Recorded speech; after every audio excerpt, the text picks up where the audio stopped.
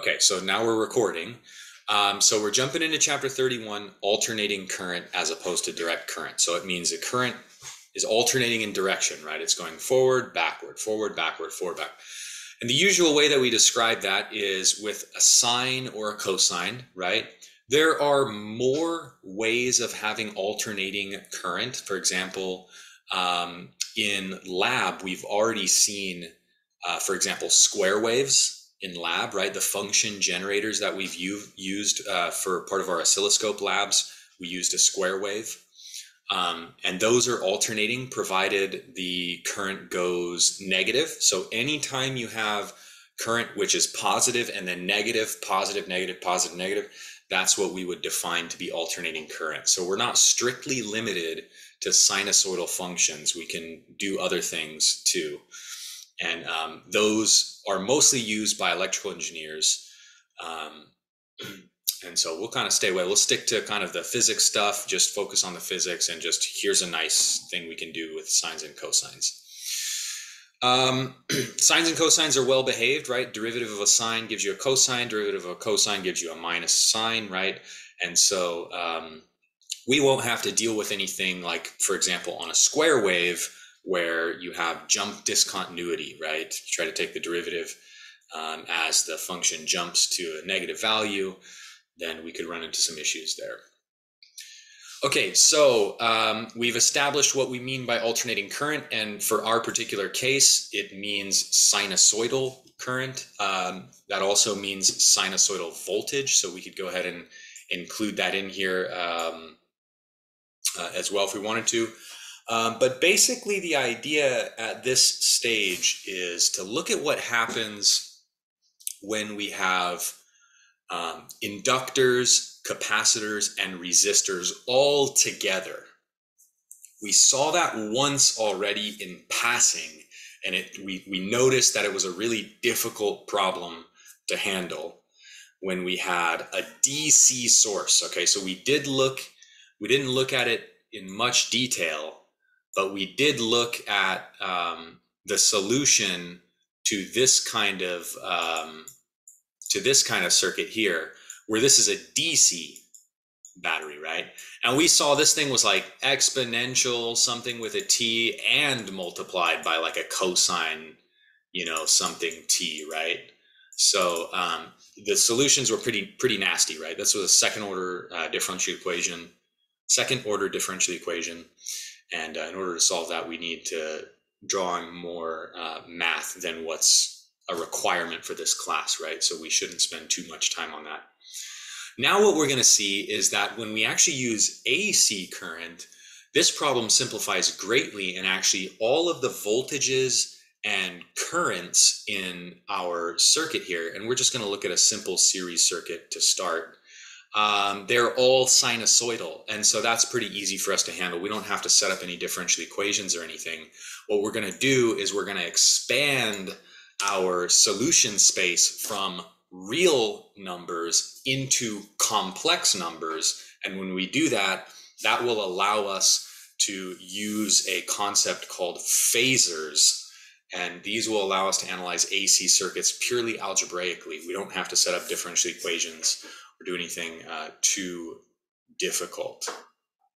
Okay, so that's the idea there.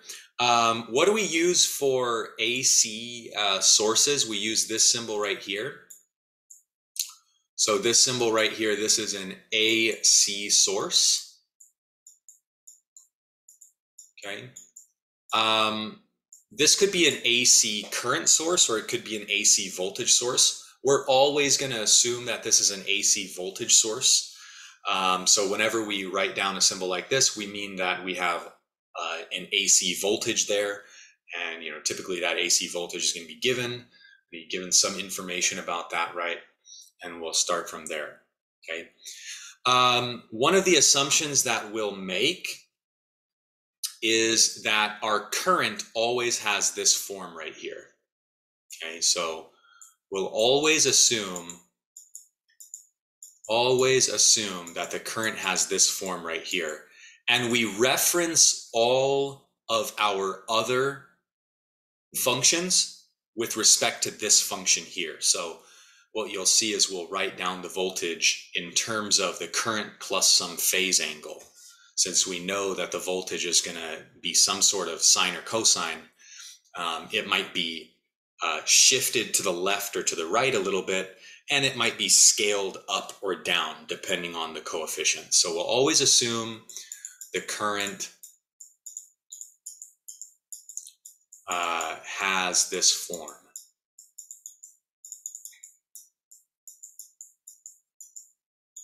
Okay, are we clear so far? Have I been rambling and not writing too much? Is everything I've said so far making sense? So we haven't really gotten into anything, but I've been doing a lot of talking and not much writing. Is everybody following me? I'll write a lot of this stuff down as we move forward. So just trying to spell out what we're going to be doing for the rest of the section here.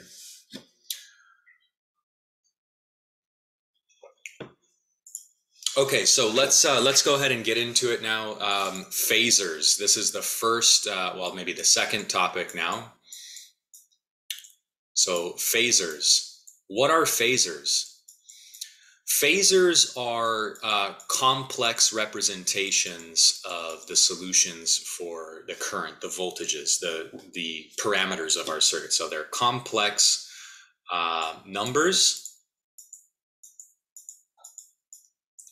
We can always think of complex numbers as two-dimensional vectors. And the book tries to sweep the complex numbers under the rug. And that's okay. But I do want to mention that this idea comes from complex numbers, because it's very important for the overall conceptual understanding why we're doing it, right? And there's a really nice, there's some really nice relationships that come out of that yes, you can understand them in terms of vectors, but we're not actually working with any vector quantities. Everything we're working with is a scalar. So it makes more sense to look at it from the complex plane rather than as vectors. Okay, so the entire basis of phasors, which I have not explained yet, is the idea of complex numbers here in a complex plane. Now, how do we get there? We get there by Euler's identity. The exponential function raised to the complex, or rather raised to the imaginary unit I times some angle theta is cosine theta plus I sine theta, right? Hopefully everybody has seen this expression before. If you haven't, everything will still hopefully make sense to you, but you really want to do a little extra reading on it in the book just to make sure that you've grasped the concept well enough, okay? And what I mean by I here is not current. Actually, electrical engineers don't use I for the imaginary unit, they use J. We're going to avoid that because in your math classes you've seen I, not J. So I squared here is -1. This is the imaginary unit. This is the imaginary unit.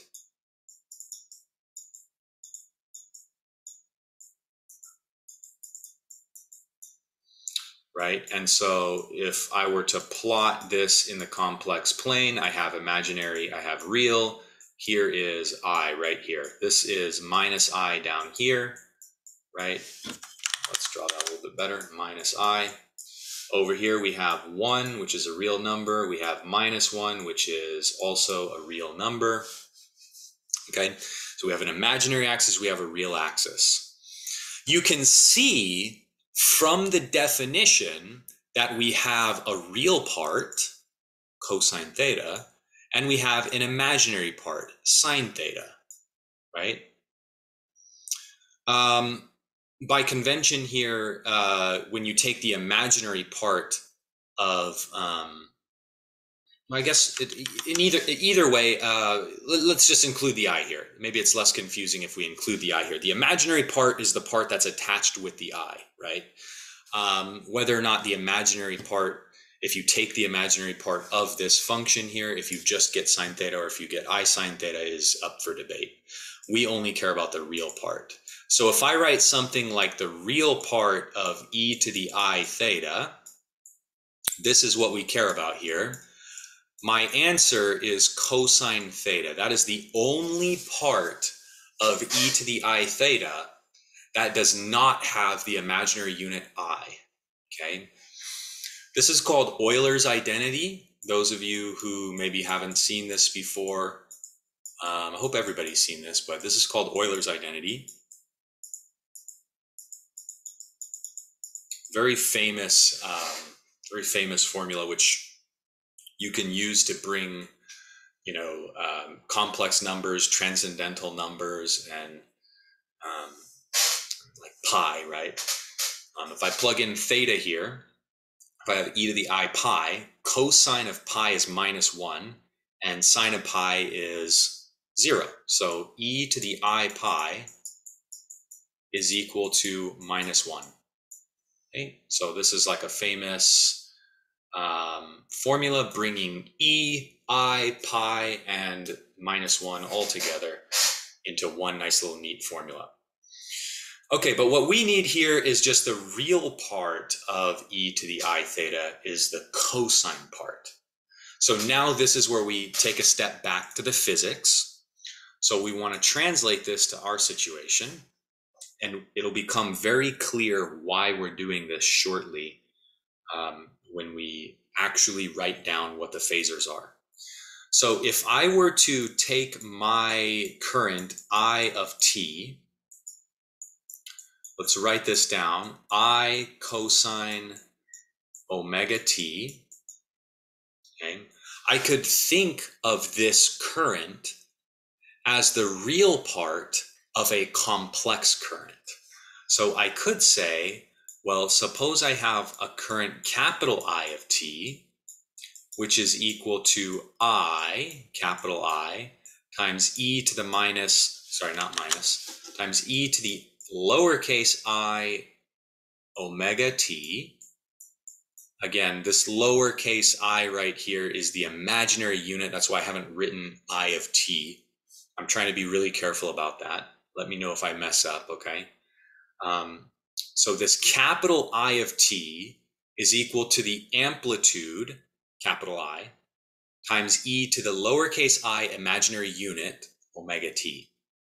And if I were to take the real part, by the way, this is equal to then capital I times cosine omega t plus I sine omega t. If I were to take just the real part of this, I would end up back with the lowercase I of t.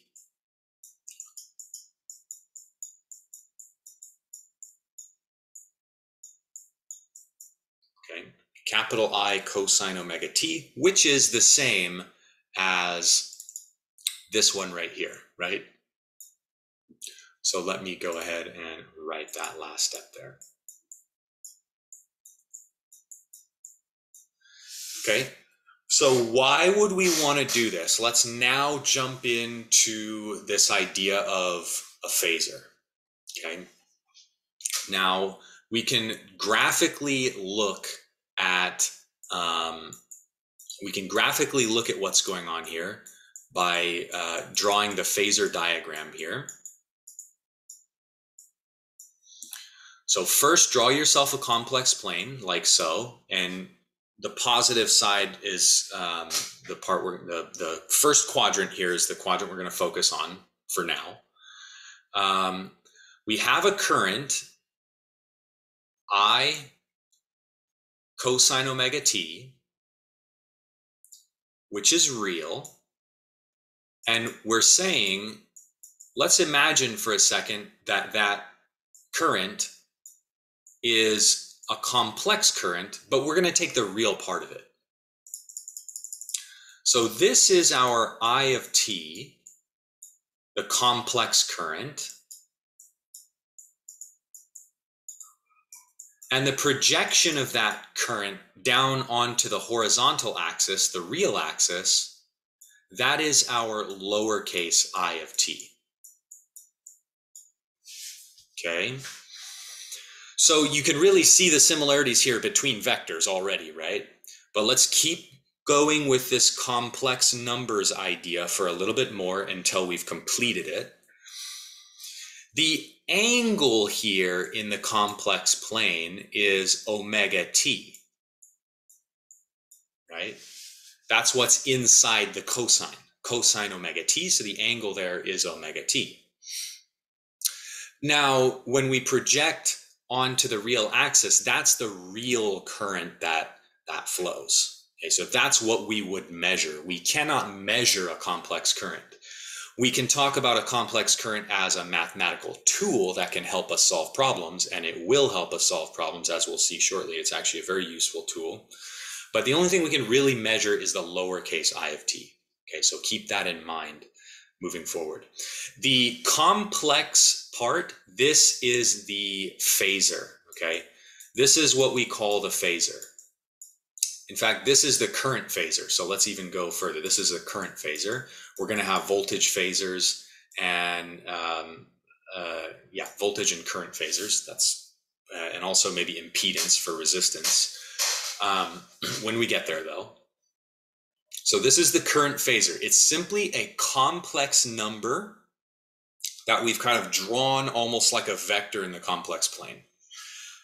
If you look at the diagrams in the book, and I will show those diagrams, we will actually pull some figures from the book. They are hiding from you the fact that the horizontal axis is a real axis and the vertical axis is in the imaginary axis. Okay, so you might go and read the book and you're like, what's going on here? Is this like an X and a Y? Is this I versus T? Right? What is actually being plotted here? Well, now you have the answer. It's a complex number that is being plotted, and that's why they've left the axes off they've left the labels off of the axes to kind of avoid talking about the complex numbers. Okay, so we've established that. Are there any questions? Who's seen complex numbers before? Have people not seen complex numbers before? We're not actually going to go deep into complex numbers, but we want to understand this concept of phasors.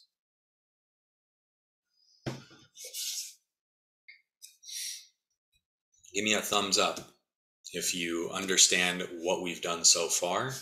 If you have a question, please ask your question before we get so deep into this that we're all lost. Okay, so maybe 2 people have not given me a thumbs up. Lick and Anastasia, do you have questions? Okay. Don't be scared to slow me down here because this first bit of the lecture here is the foundation. So we want to make sure we have a good foundation. It's all math. There's not much physics to go on here. So we want to make sure we understand it. Now that we've spoken about phasors for just briefly about phasors, we're going to take a slight detour and talk about average current. It's a slight detour. We don't need the phasors for this, but we're going to come back to the phasors in a second. A natural question you might ask yourself is, if I have a function, and I'll use lowercase I of t, this is the real current. If I have a function which describes my current, it has some amplitude, capital I, that's, for example, the maximum current that would flow, times cosine omega t. Is there a way to take an average of this current that's meaningful? Okay, so averages for AC. Get a little header for this topic here. So averages for AC. So if I just go in blind and take an average like you might take in Calculus 1 class, right? 1 over the period of the function. Okay, sorry. I should say 1 over some length we're calculating the average of a, let's actually establish this maybe in general. So let me say, okay, suppose we have a function f of x, okay, we don't know what f of x is, and we want to calculate, f of x average, so f average on some interval, on the interval from 0 to a, for example. Then the way that we would do that is we would write down an integral over that interval, integral over the interval, and divide by the length of the interval. So I would do 1 over a integral from 0 to a, f of x prime, let's put it, well, no, we don't have another x here, so that's good. Okay, so f of x dx. So we'd integrate f of x from 0 to a, and then we would divide by the length of the interval. So the length of the interval in this case is a minus 0. And this is a standard averaging technique because it takes into account the fact that the function could spend more time at certain values or in certain ranges than other values, right? If you have a linear function, you just take the two endpoints and just calculate the average, right? The endpoint 1 plus endpoint 2 divided by 2, and you'll get the correct average. But for functions which are a little bit curvy, you have to be a little bit more careful about your average, right? You have to take an integral and sum up each of the contributions to the average weighted by the value of the function on that interval, and then divide by the length of the interval. Okay, so that's how you do it for just any arbitrary function of x on some interval. The natural thing to do for a periodic function is to calculate the average on one period. So a is equal to t here, which is one period, and we integrate from 0 up to t for one period. And so we would do so like this, so I of t dt. But we pretty quickly run into an issue with this kind of average, the most natural average, so to speak. And that is that if I were to integrate a sine or a cosine over a full period, I would get for my answer 0, right? Can we all understand why we would get 0 for that? Well, let's do a quick plot to really illustrate it. A cosine looks like this, right? And it spends just as much time above the horizontal axis as it does below the horizontal axis, right? So we can see that the average here, if we, for example, maybe we don't even have to look at the cosine, but maybe it's better to look at this portion right here, which is basically a negative sign. The area here is equal to the area here, right? And so when I sum up all of the areas, I'll get 0. Now for this particular cosine, okay, we have to be a little bit more careful. So one period is from here. Let's try and draw a straight line there, here to here. And so this area plus this area is going to be equal to this area right here. So the total area there is 0 for the integral. So when we average a sine or a cosine, I think it's clear we are going to get 0. Another way to think about it is whenever you have a sine or a cosine, find the middle line for that sine or cosine. So suppose I have a sine or cosine which is like this, which is going to come up later. So it just kind of goes up and down, it kind of kisses the horizontal axis and then just kind of goes back up like that. Then the average of this thing is smack dab in the middle. So if this right here is the amplitude, if that's I shouldn't say amplitude, let's use, because that's half of that is the amplitude. Let's say this is the max value here. Then this right here, the average would be the max value over 2. So if we had a way of converting this cosine, in our case, into something that looks like this, we could take its average. Okay, how are we going to make this thing look like this? Well, I mean, I think it's kind of silly if we were to just, let's say, add 1 to our current, right? If we just like, or add I, for example, to make the cosine, the I times cosine omega t, excuse me, come up above the horizontal axis. So what options do we have? Because 0 is not useful for us. We can't make calculations with 0 because we just keep getting 0, right? So the idea that one might use here is the idea of a root mean squared average. And we'll quickly see the applications of the root mean squared average. For now, we're just doing math. Like I said, we're going to do a lot of math here to kind of start things off. But eventually we'll start to see the applications. We'll start to see the usefulness of the root mean squared average. Just right off the top of my head, when I plug something into the wall, I know I'm getting 120 volts RMS, root mean squared. So the actual amplitude of the sinusoidal wave that you get from your wall outlet is not 120 volts. It's 120 volts RMS. So that is not the same as the amplitude. You have to multiply the RMS value by the square root of 2 to get the amplitude. So 100, I think it comes out to like 180 something volts is the amplitude that you get from your wall outlet. Okay, so how are we going to do this? Well, there's a nice little trick, the root mean squared average, like I mentioned there. So root mean squared average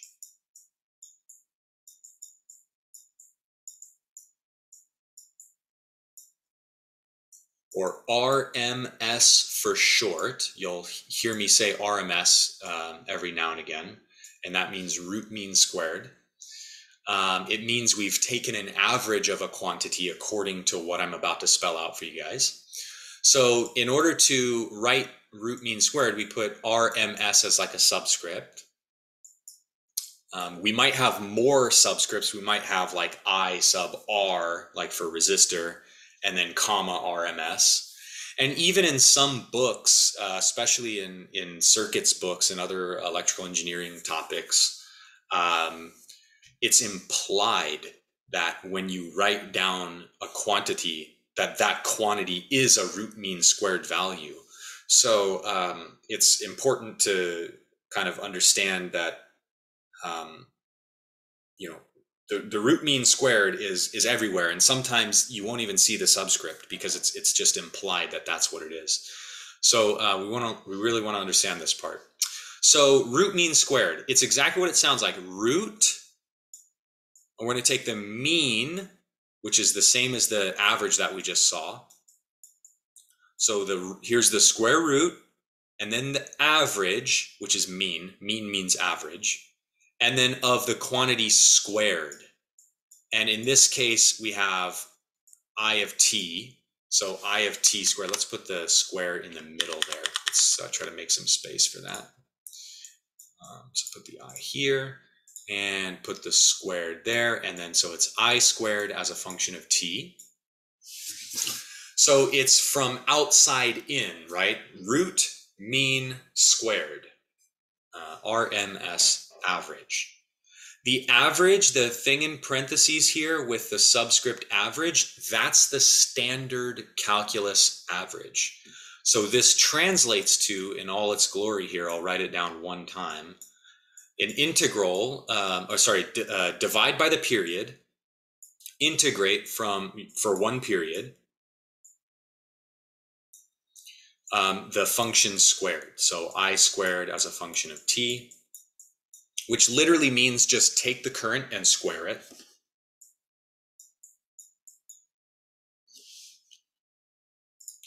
And that is our root mean squared average there. Okay. So again, just a lot of math to start things off. Okay, now let's go ahead and actually set this up. I'll leave it as an exercise for you to vary. It's simple calculus 1 type of integral. You don't even need calculus 2 to do this integral because it's just a trig identity, right? You just use a trig identity and you can do the integral. So probably have maybe even seen it in Calc 1 depending on your teacher. But basically, here's the idea. We square the function because it's going to make these negative values positive if we square it. But we're going to square. So this peak is going to go up. So the peak is going to come up like this. And then this peak is going to get squared as well. And then up like this and so forth. Right? So this is what the square of the function looks like in black there. You can also think of it as just this one right here. So cosine squared of omega t. So 1 over the period, integral 0, so integral over the period. And then we have I, big I squared, which is just a constant. That's just the amplitude of the current, the maximum value the current is ever going to take. Cosine squared omega t dt. And that is where I will stop. You can do that integral. I'll pull the I all the way out of the integral. The amplitude of this cosine here is a strictly positive number. You wouldn't put a negative value for the current by convention, right? So we just pull that out. No plus or minus, no magnitude necessary there. And then what's left over is what's inside this square root. Okay, so you are going to go ahead and verify that for yourself. You may need to use a power reduction rule, the trig identity. So you can just look that up, right? So power reduction to be able to do this integral.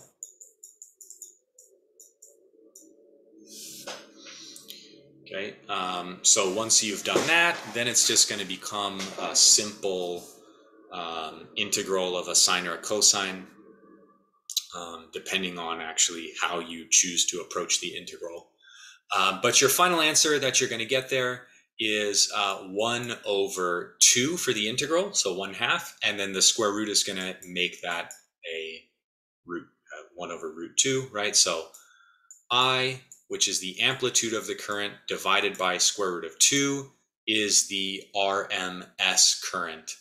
And I will now simply use capital I RMS because the lowercase I RMS, this is not a function of time. So let's go ahead and just revert back to the capital letter notation, right?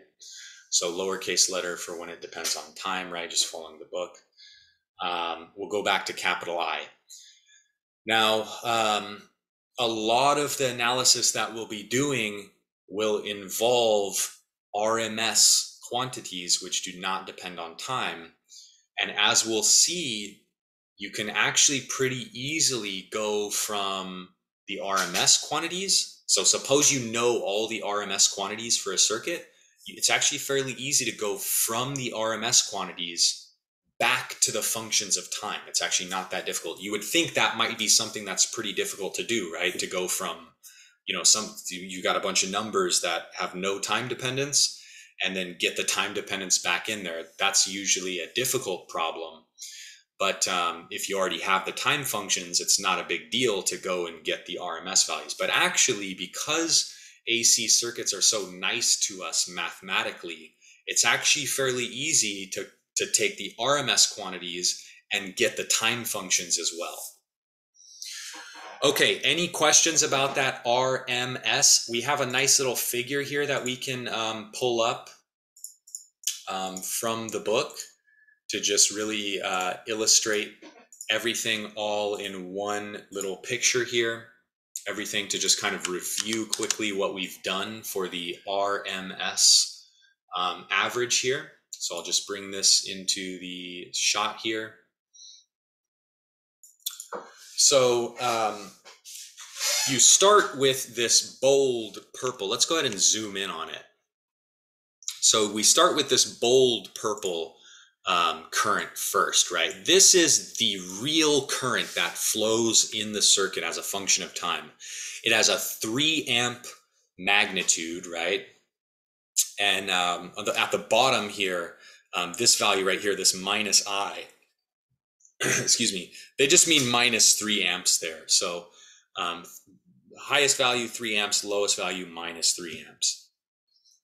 And they show you that, well, first off, it's clear from the picture, again, the average of this thing is 0 if we go in and we just kind of blindly apply a standard calculus averaging process, right, technique.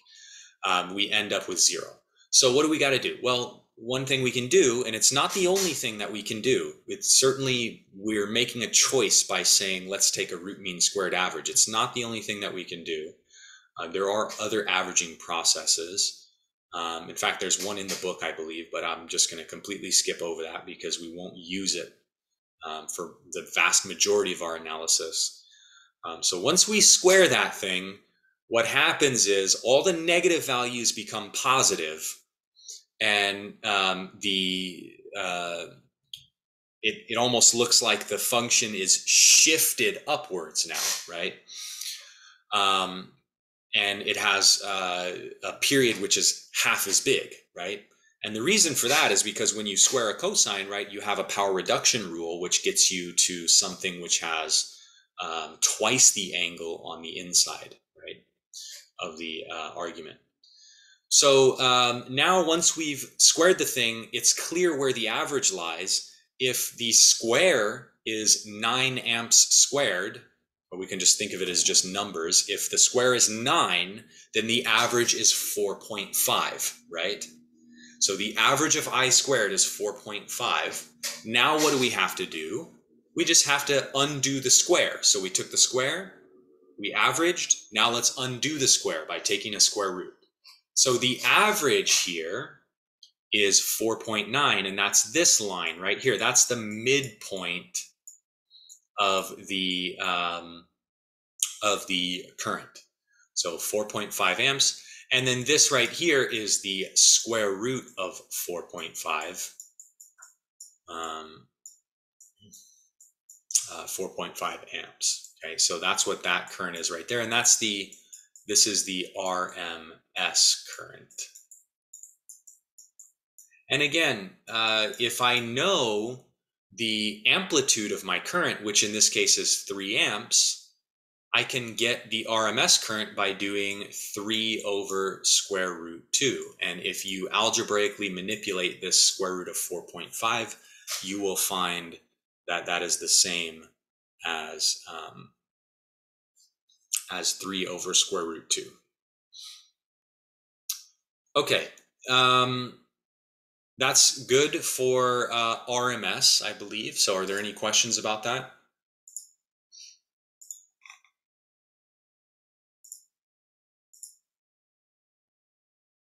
Go and fill in the gaps later after class. You can revisit some of those integrals that we kind of skipped over and go ahead and work through those yourself.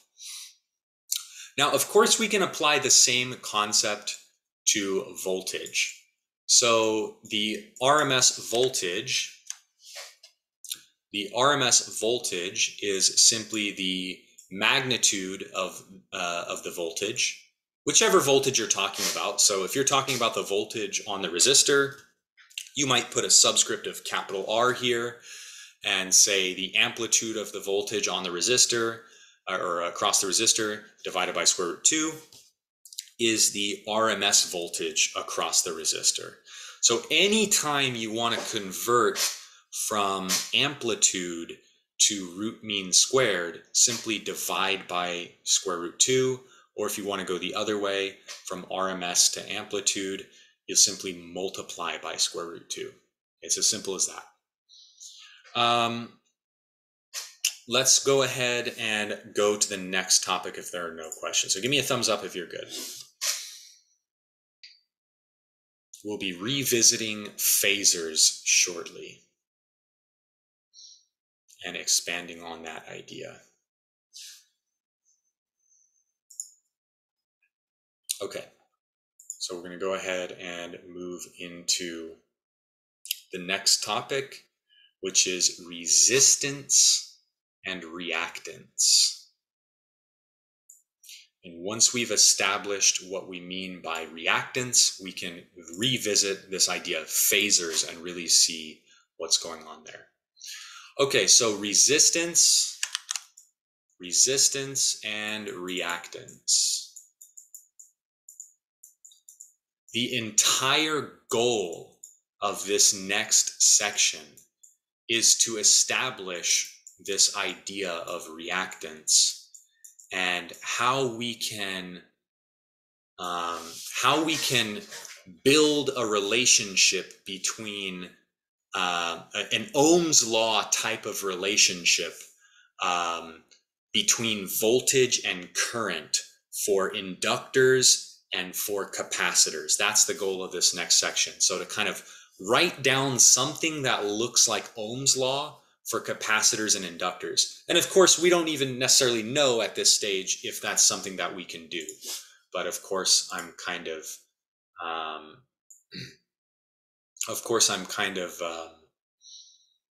leading to that idea, right? So you know what's coming. Sarah, where do you, you're still copying? Is this good right here where I'm at?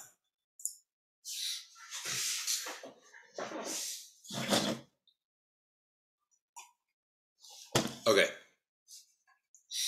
All right, so resistance is something we understand fairly well. So if I have a voltage across a resistor V sub R, then of course I will have current flowing through that resistor, and that current flow and the voltage across the resistor are of course proportional, and the proportionality constant is the resistance by definition, and the resistance is constant for ohmic materials, and that essentially means conductors, and it means conductors who don't have so much current flow that their temperature is increasing by an appreciable amount. So if you have Ohm's law, it's real easy to work the time dependence into the equation. Simply insert a function of time for your voltage and insert a current as a function of time for the current. Insert the time dependence for the current as well, basically. And you have Ohm's law now as a function of time. Again, assuming that the resistance doesn't change over time. For example, a light bulb is already an example where the resistance changes over time and breaks Ohm's law a little bit until it reaches steady state. So Ohm's law, we can clearly see if we have a current here, if our current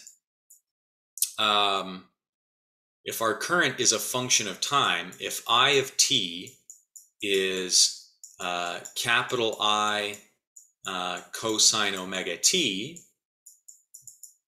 then that would imply that our voltage on the resistor, and let's use a lowercase v actually, the voltage on the resistor as a function of time is then going to be the amplitude of the current times the resistance times cosine of omega t. Okay. The implication here from the standpoint of the phasors, we can actually write down a phasor diagram specifically for the voltage and current flow in this particular resistor here. So I will show that now as a picture from the book here. And let me scroll down a bit. Maybe I can put it here and it fits. Here's our phasor diagram for, we have now a resistor. Like imagine a circuit where we have just a resistor at this point and a source of alternating current. So the current in the circuit is I cosine omega t, which we can see in purple. So the complex current, that's the capital I here. That's the one that we can't measure a complex quantity. So there it is right there.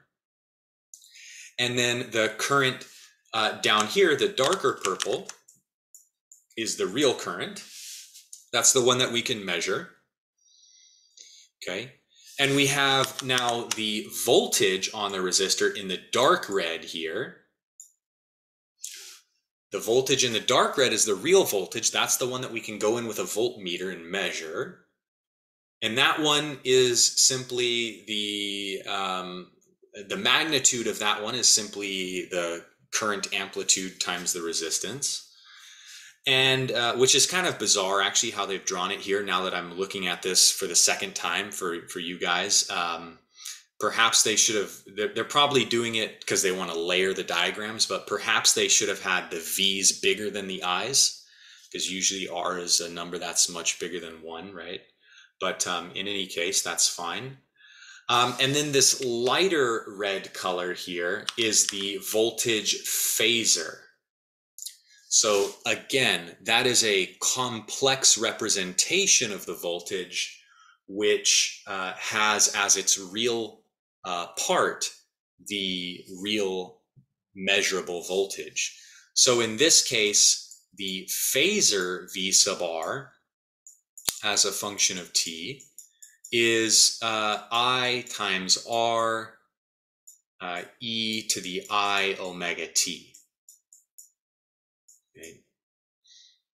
And again, if I could just write this, and this is a phasor here, I could just write this again in terms of Ohm's law. You could just read it off from here, like this equation works with phasors right here. So if you want to write that down, this works for phasors. And obviously it has to, right? Because if I take the real part, if I just take the real part of it, all I've done is multiplied by a real number R, right? The resistance is a real number. So if I multiply by R, I haven't changed the real part except by that factor of R, right? So if I take the real part on both sides, of course I'll get the same thing. Okay, so the magnitude, again, is scaled by R. So if R is less than 1, of course, the voltage phasor would be smaller, as it's shown here in the diagram. But if R is much bigger than 1, right, then the voltage phasor be bigger in magnitude than the current phasor. Notice that the functional dependence of the two phasors, these are of the real current and voltage, is the same. They both depend on omega t, right? These are said to be in phase, so they rotate together, right? Anything, it's omega t, right? So this thing should be rotating. You can clearly see here the angle is omega t, right? Oftentimes when we look at phasor diagrams, though, we don't even care about the rotation. We don't even care about the rotation. We just choose the current to be somewhere in quadrant 1, and everything else basically follows from that. So what we'll see shortly is that voltages and currents that run through capacitors or inductors are actually not in phase, but they're out of phase by 90 degrees. And so we'll also illustrate that as well when we get there. So that's resistance and a little bit of phasors for current and voltage through and across a resistor. Now we want to look at, let's take a look at inductors next. Okay. For an inductor, we have a relationship between voltage and current. And that is that the EMF in an inductor is L di dt.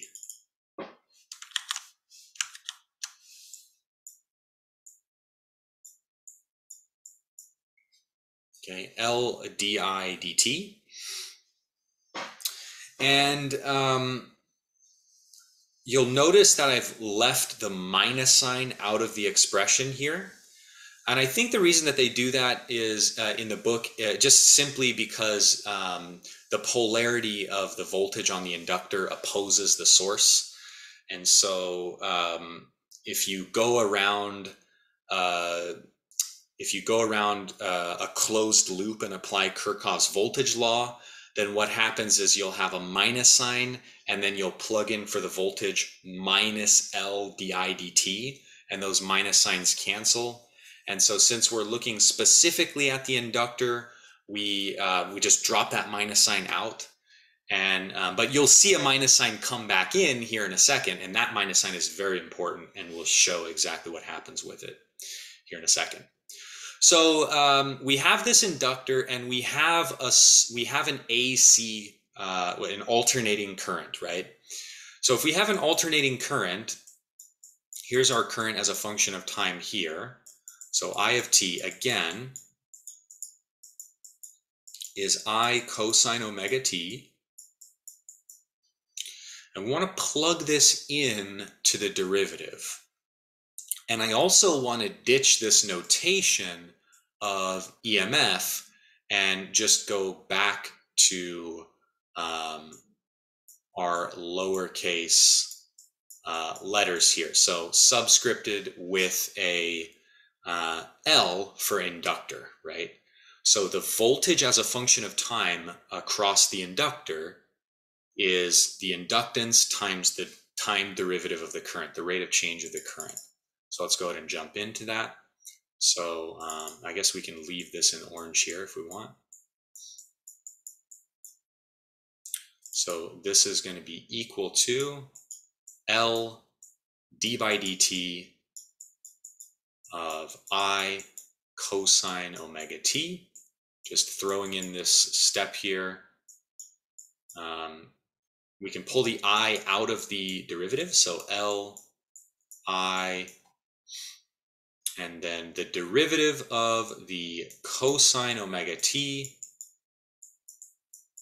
When we take the derivative of a cosine, as I mentioned before, kind of towards the beginning, we get minus sine. Hopefully all of you are good on that, but we can't forget the chain rule. So we need to multiply by omega, the derivative of the inside, right? Omega t is omega. So we end up with omega Li, and then minus sine of omega t. Okay. And that minus sign is quite important because it tells us how to write this this function in terms of cosine. So I mentioned already once that when we have a sine or a cosine, we can recover the other one by, where did yeah, I wasn't looking there. I was looking, yeah, it was somewhere up here. Yeah, right. So I think, yeah, right here. So I can redraw this.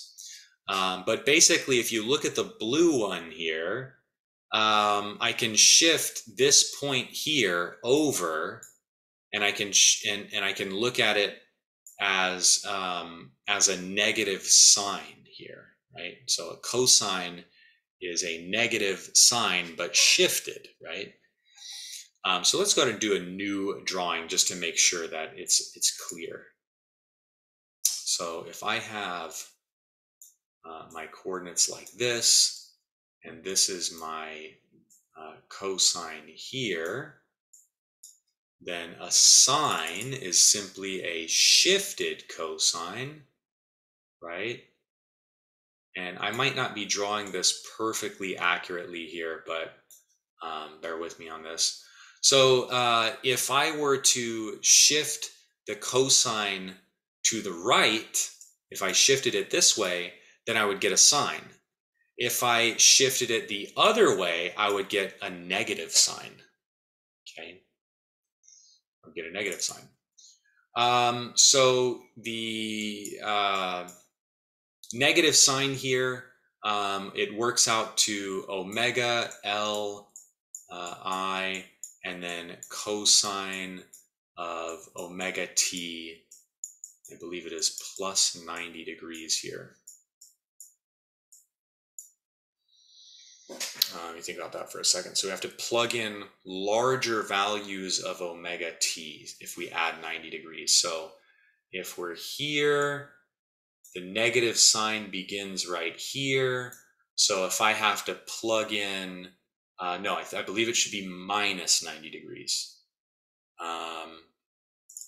Yeah, it has to be minus 90 degrees. Yeah, so that I plug in larger values of omega t. I think I said it backwards the first time I said it. So if I subtract 90 degrees, then that shifts my function to the left, right? So maybe some of you remember from like, I think, what is it, like pre-calculus, you talk about stuff like this, like shifting the functions.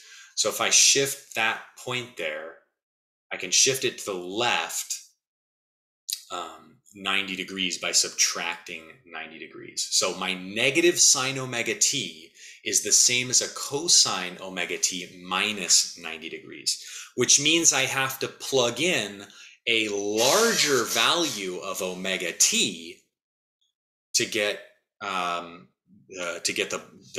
point. This, like for example, this black point right here. So I have to plug in a value of omega t, which is bigger than 0, right, to get that point. You can see that in a phasor diagram as well. So let's take a look now at the phasor diagram for the inductor. Here it is. We can leave it right here. Maybe actually I want a little bit more space to write on both sides, so let's put it a little bit in the middle.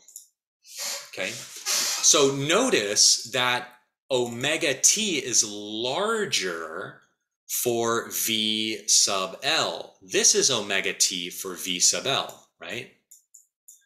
A larger value of omega t means that the voltage phasor leads the current phasor. Okay, so we say that the voltage leads the current when the voltage is rotated counterclockwise.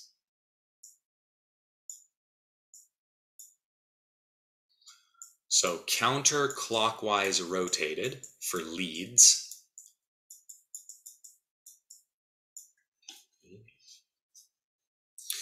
So when we say the voltage leads the current phasor, it means the voltage is rotated counterclockwise.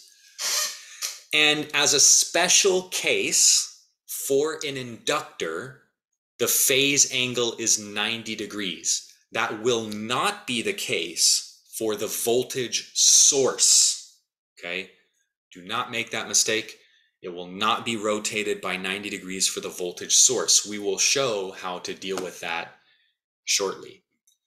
Again, you can see the complex nature here of the phasor, right? So it's rotated over into this plane here, or sorry, this quadrant, I mean. It has an imaginary portion to it, but the real voltage on the inductor is, of course, negative if we have positive current flow through the inductor, right? That's Lenz's law, that the voltage will oppose the flow of current. V sub L, lowercase v sub L, is in the negative direction. So it's a negative real number because it opposes the positive flow of current. Again, that's Lenz's law.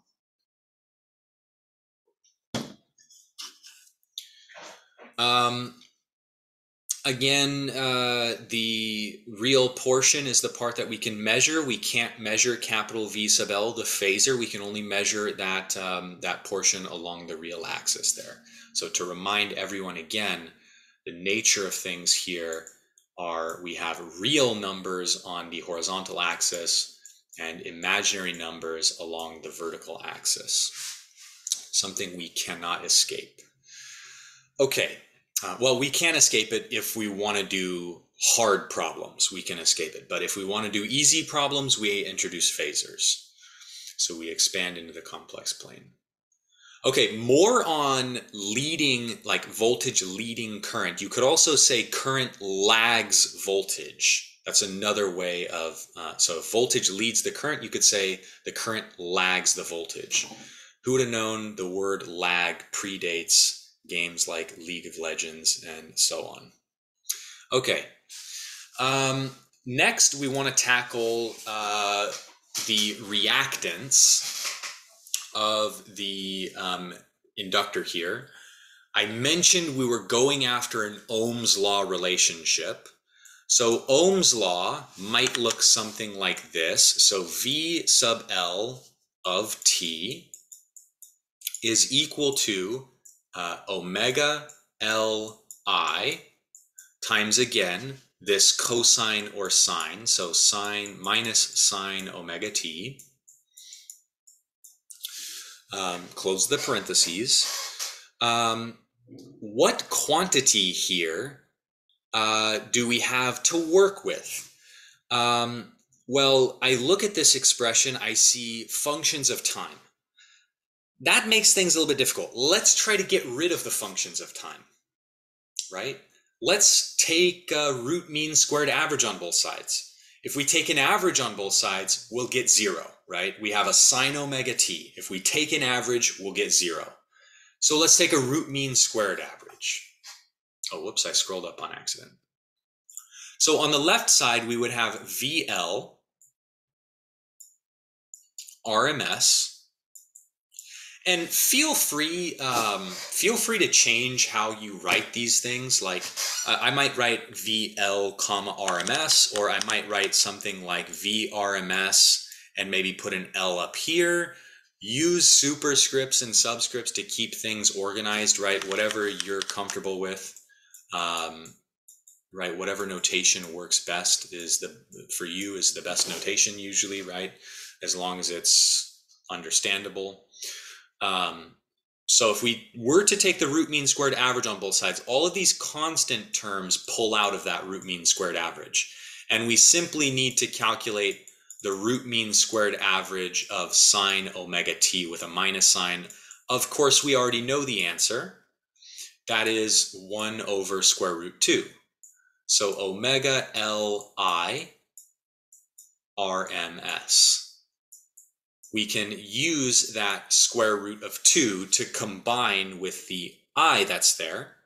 I is the amplitude. I divided by square root 2 will give us I RMS. And now we can see an Ohm's law relationship. The Ohm's law relationship here is the voltage is proportional to the current for RMS values. And this is the proportionality constant. We call this reactance, to differentiate it from resistance.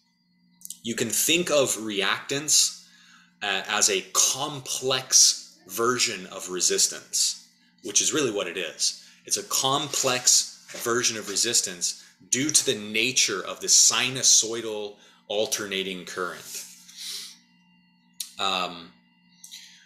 In fact, it's even better than that, because as we move forward, we'll eventually get to the concept of impedance. And impedance is like a complex, it's a more general version of reactance. So it's going to include reactance, it's going to include resistance, and so forth. And actually, there is a fundamental constant in nature which tells you the impedance of the vacuum. So if you're ever wondering, why did I learn complex numbers in my algebra class?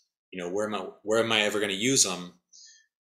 If you're headed in the direction of physics, math, electrical engineering, probably mechanical and civil engineering at some point as well.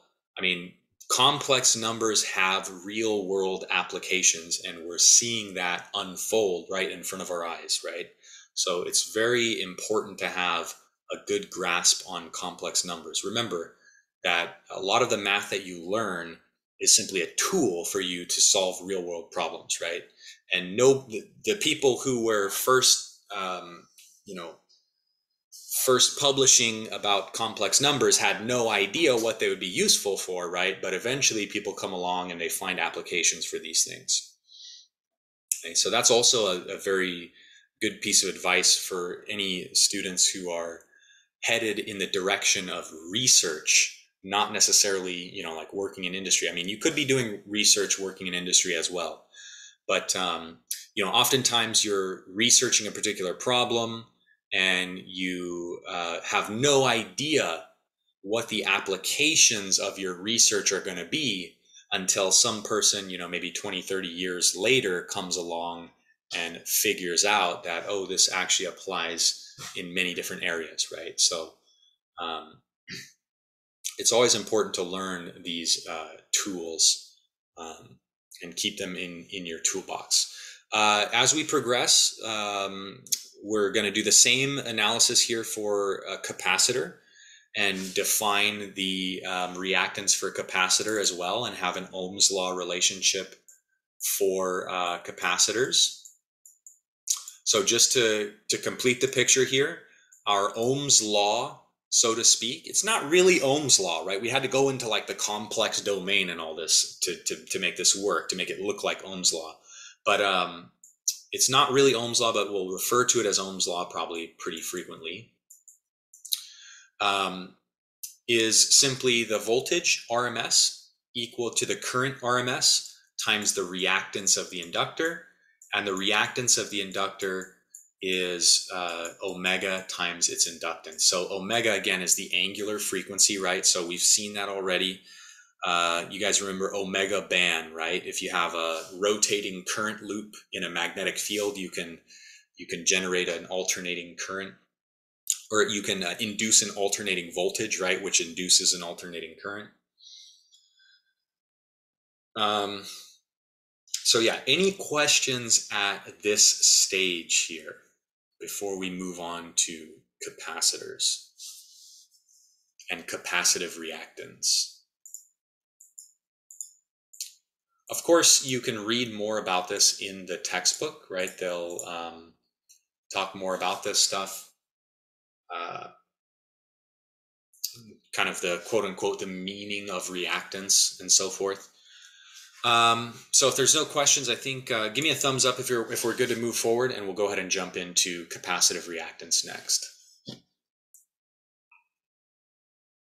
Again, we've still got a decent amount of math to do before we can actually do the AC RLC series circuit. Okay, it seems like a couple people still need to write some stuff. Let me know also if you guys need a minute or so to think about what's going on here. Yeah. Okay, I think that was at least 90% of you. So we'll go to capacitive reactance next. So same idea here for capacitive reactance. We're going to do the exact same thing, but it's going to be based on the fact that current is defined as an amount of charge that passes through a given surface per unit time. So now we'll take a look at capacitors, or capacitive, how did I say it? Inductive reactance, capacitive reactance. I think it is capacitive reactance.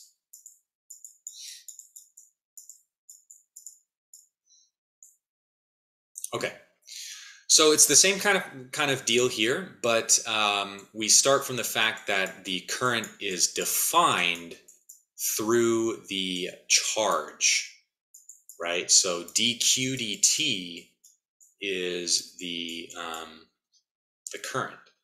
And so if we have a current which is you know, I cosine omega t, then we should integrate that to get the charge. And the charge will allow us to determine the voltage. That's why we want to get the charge. So Q over C is equal to V, right? So Q over C equals delta V, usually is how we write it, right? Delta V.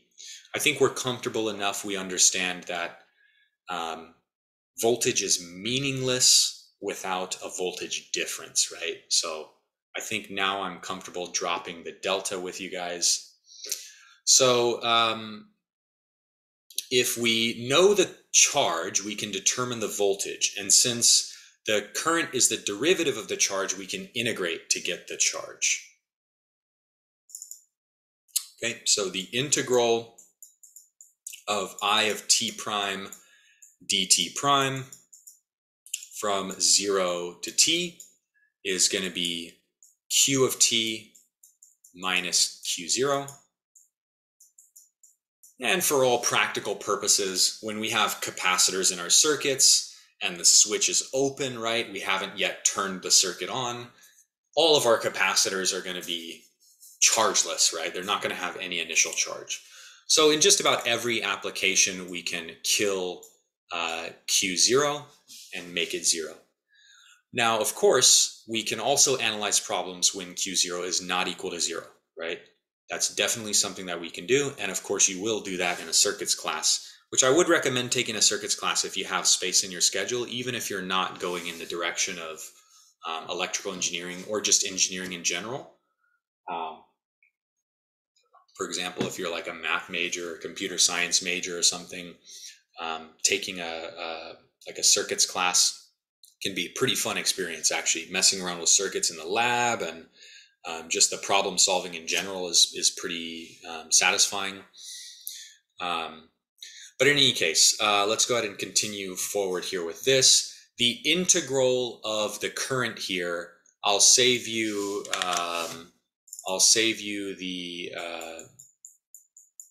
the pain here of integrating this thing, although it's really simple. If we have I cosine omega t, then that implies that Q of t will be I over omega times sine of omega t. And notice we don't have a minus sign popping up here this time, right?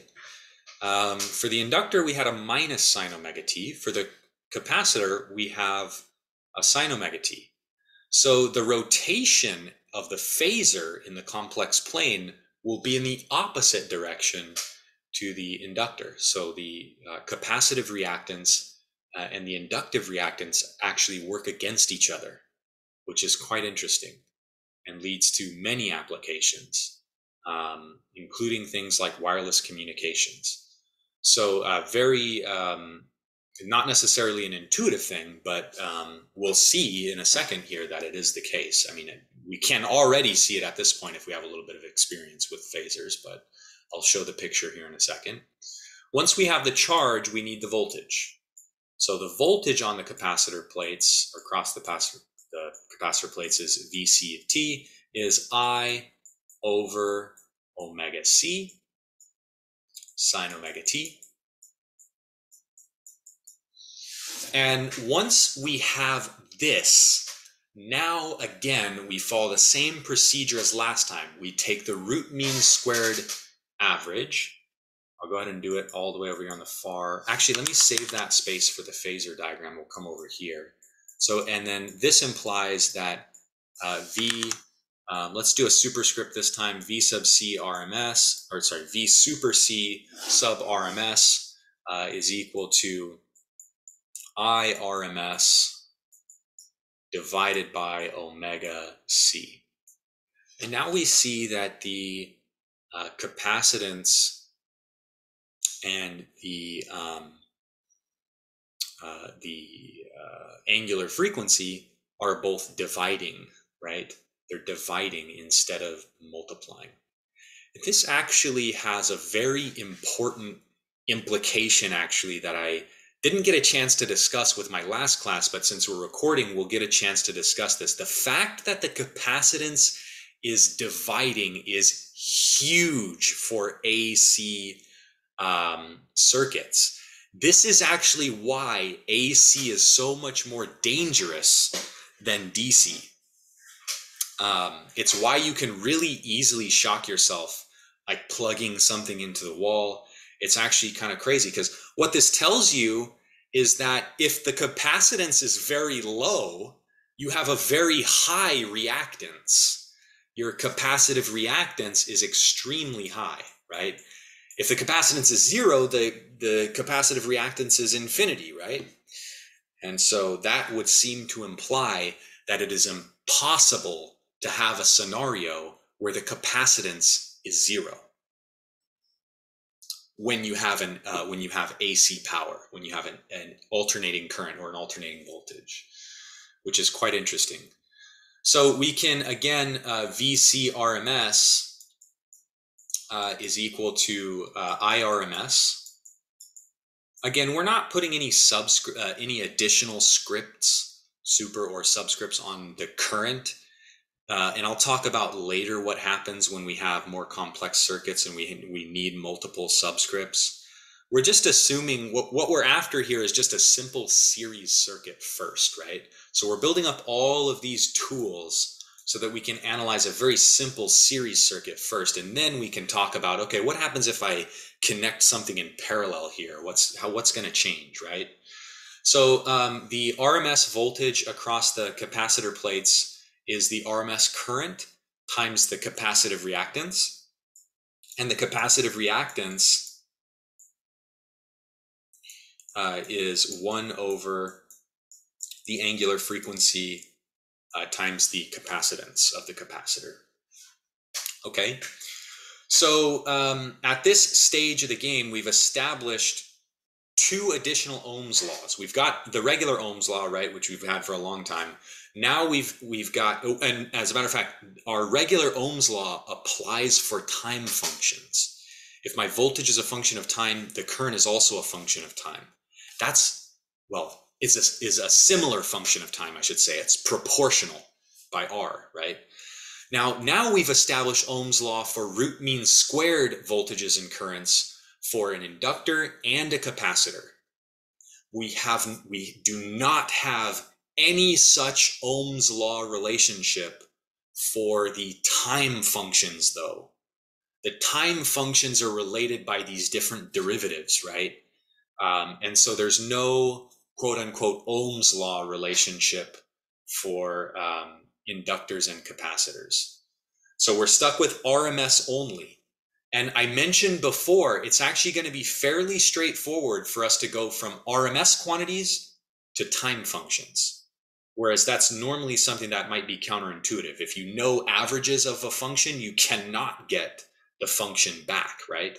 You have to have a lot more information. And of course, we do have more information. We have the fact that the source is a sinusoidal source, and that heavily restricts us in what we can have for our time functions. They're going to be cosines and sines and possibly have phase angles. And that's it. That's all. Those are the only choices that we have. And so it's actually pretty straightforward for us to go from averages to full-blown time functions. Okay, any questions up to this point? Again, where there's a little bit more math we got to do. We got to look at the phasor diagram for capacitor and so forth. So let's open it up to questions first, though.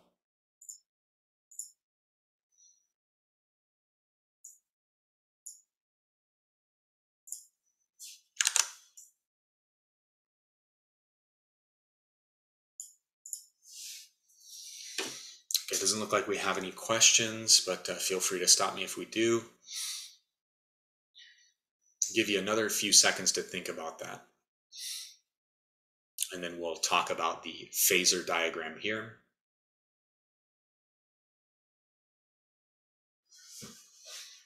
Okay, give me a thumbs up if you want me to keep going, if you need a little bit more time.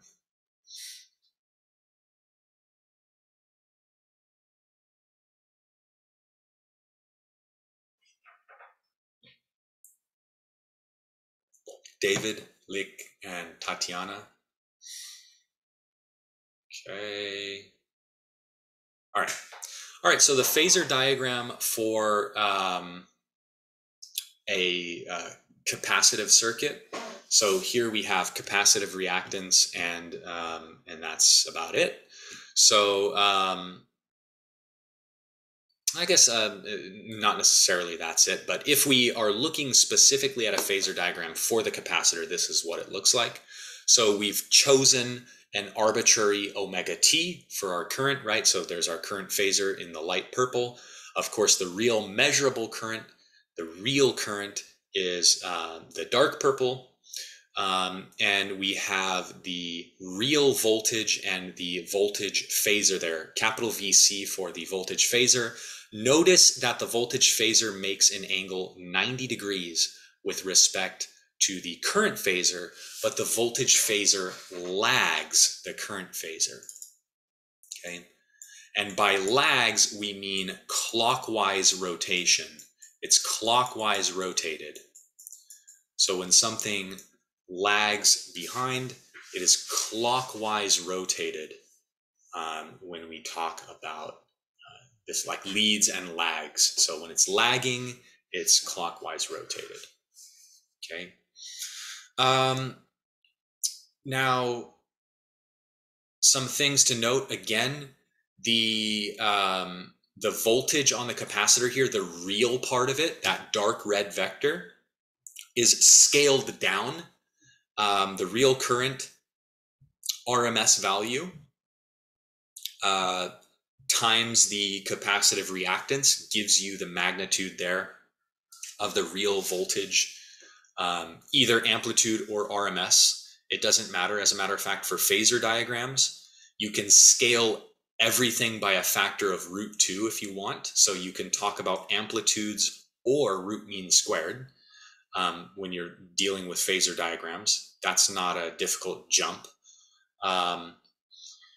So that's the important part there, is that the voltage for the capacitor actually lags behind by 90 degrees. So if the reactant, or if the voltage phasor for the inductor is leading by 90 degrees, and we'll see this here in a second, leading by 90 degrees means pointing in this direction, then we can clearly see that the capacitive reactance and the inductive reactance are kind of at odds with one another. They're different by a relative minus sign, and perhaps a little bit of their magnitude is different as well. So they're anti-parallel. There's a chance that we can cancel them out, and that's going to be important for resonance, as we'll see towards the end of the class. So we still got a good amount of way to go before we get there. Okay, so just let me quickly think if there's something I missed here. Perhaps there is. I feel like I went through that kind of quickly, but I think it's good. So again, just to remind you, go and read the book. These reactance things, again, we're dealing with complex numbers, and so it's not always clear. You might understand it now as I'm explaining it to you, right? But then it becomes much more confusing later when you haven't seen it for like a day or whatever. So do read carefully the meaning of these things in the textbook. They do have very good explanations for these types of things. Let me quickly talk about this idea of parasitic capacitance, which is a side topic that I'm making up right now. Parasitic capacitance is a real thing. Not to give you an impression that I'm making that up. I just mean this is not in the textbook, as far as I know. Parasitic capacitance is why AC is so dangerous.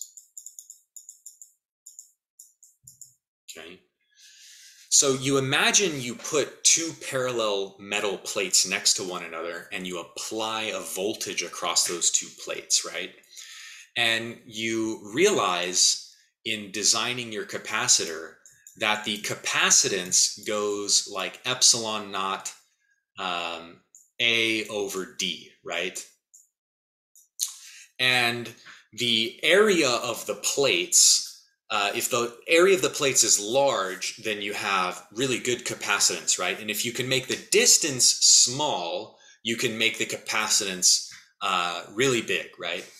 So this works for conductors, but this relationship doesn't necessarily hold for, plates that don't conduct, right? Certainly insulating materials do not necessarily follow this relationship here. I mean, they can be polarized, yes, but can they store a bunch of extra charge on if I created some plastic plates, right, and applied a voltage, would I be storing a bunch of charge on those plates? No, I wouldn't be, right? But there is some capacitance there. If I did take 2 sheets of plastic and connect them to a voltage source, yes, certainly there is capacitance there. And the capacitance may be very small. And small capacitance means small amount of charge stored, right? Which that seems to fit the logic. If I have plastic plates, I'm not going to be able to store a lot of charge.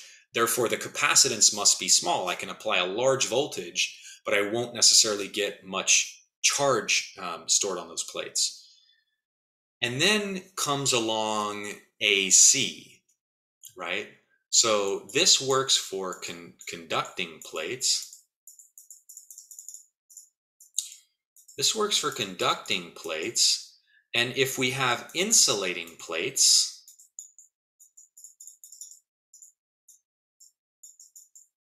so insulating plates, and they don't even necessarily have to be plates.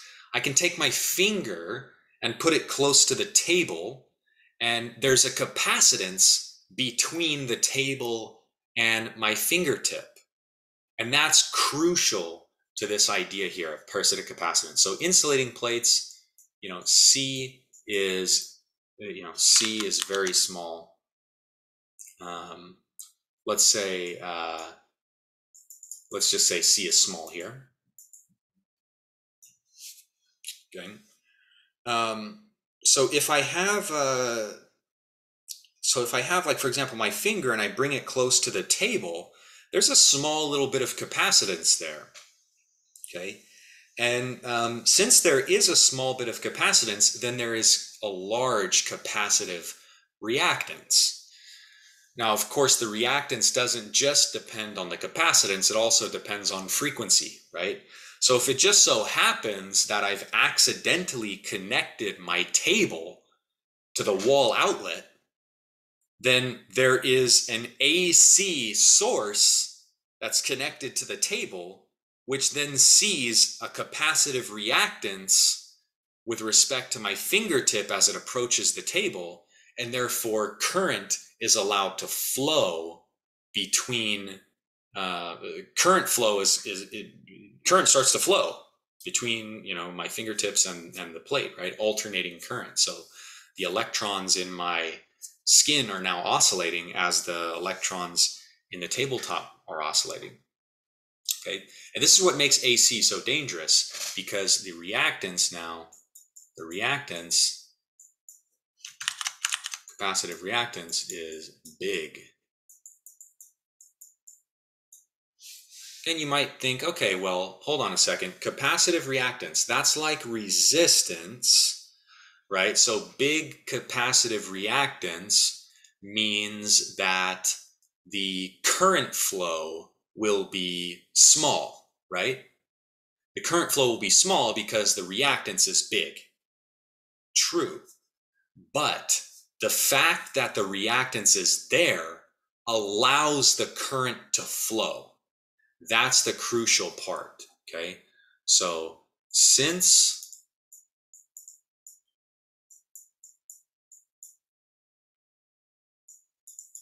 XC exists, AC current, well, I guess AC already stands for current, but usually this is what people write. They'll say AC current exists. Since XC exists, AC current can flow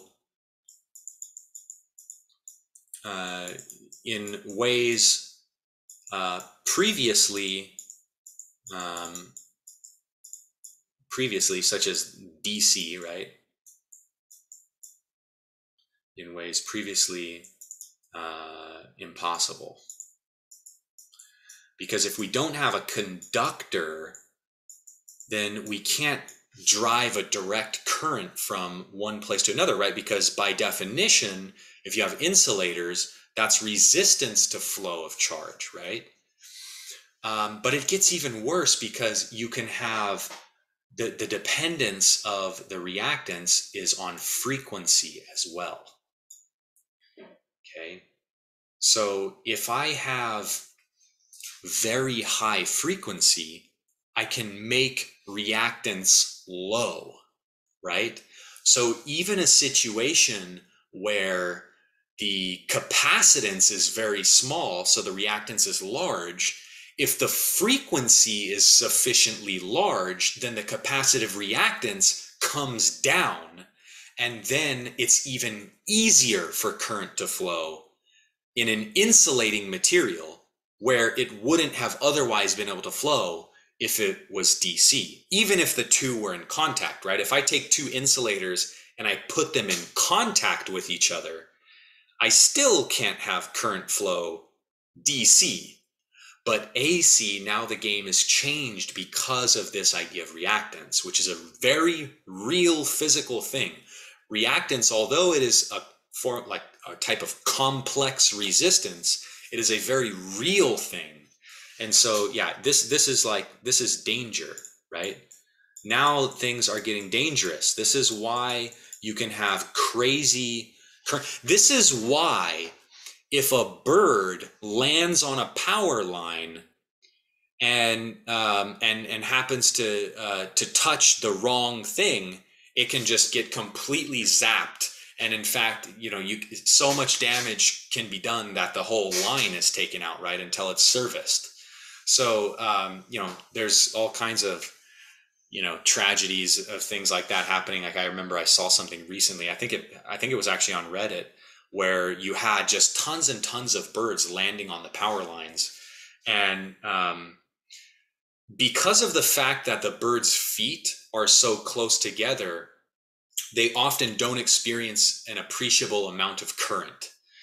But when so many of them landed on the lines, it started to weigh the line down so much that it started to cause structural damage to the line. And once that structural damage occurred, then you may have parts of the wire, which is normally insulated, are now exposed. And then, yeah, just all the birds go up in smoke, basically. And the line is damaged. So a lot of that has to do with AC. That is not to give you the impression that all power lines are carrying AC current, but most of the ones that you see in your everyday life actually are carrying AC. So a lot of the power lines out in the countryside are actually DC in order to, because I believe for long distance power transmission, there are, or maybe short distance, I can't remember. I think long distance, DC is a little bit advantageous in terms of efficiency. But for city wiring and stuff, AC is far superior. Okay, enough of an aside there. But essentially, when designing circuits, you always want to be careful about this idea of parasitic capacitance. Essentially, what it means is that no matter what you do, you are always leaking energy. You're always leaking energy. So energy,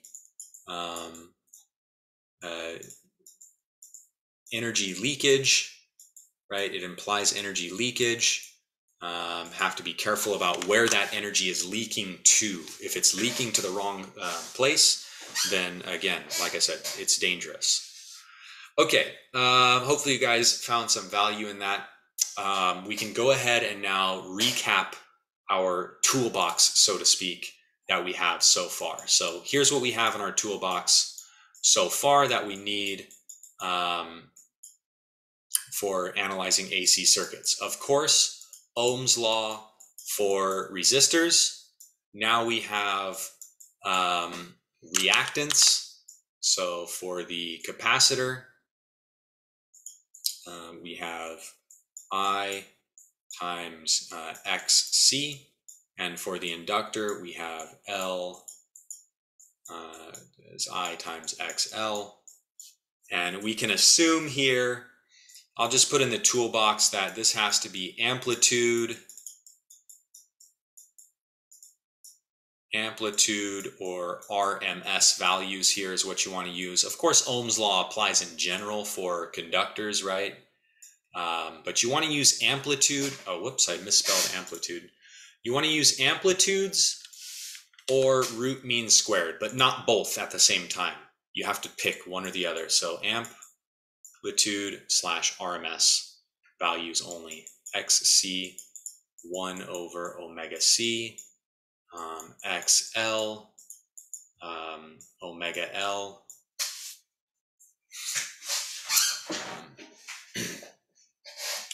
And then lastly, I'd like to add two more things to this before we actually start solving problems and be done with kind of the math portion of the lecture here. One of them is a mnemonic, which we can do right now. The mnemonic is Eli the Iceman.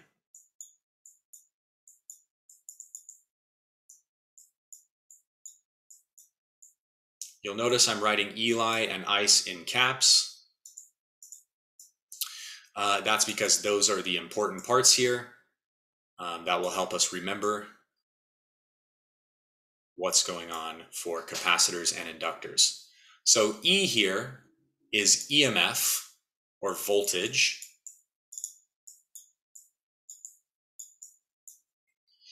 L is inductor.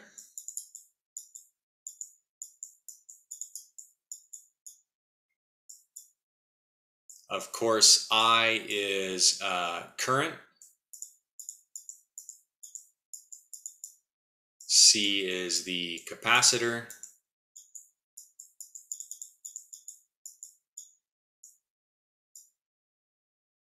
Again, E is voltage here, so I didn't really need to write that. Let's clean it up a bit.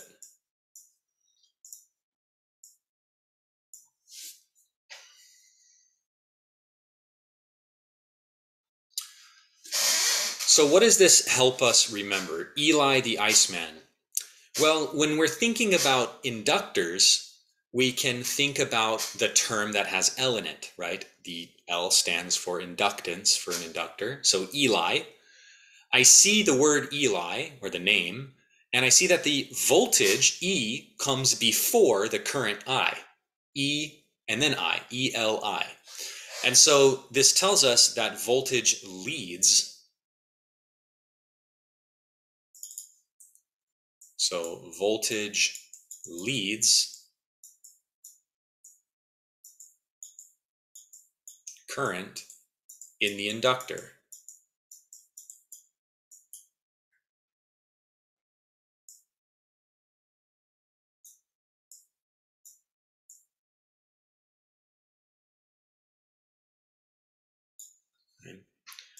For the capacitor, I think about the word ice. Eli the Iceman, okay, ice, I-C-E, C for capacitor.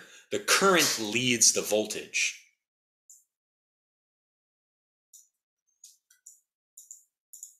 Or you could say the voltage lags the current.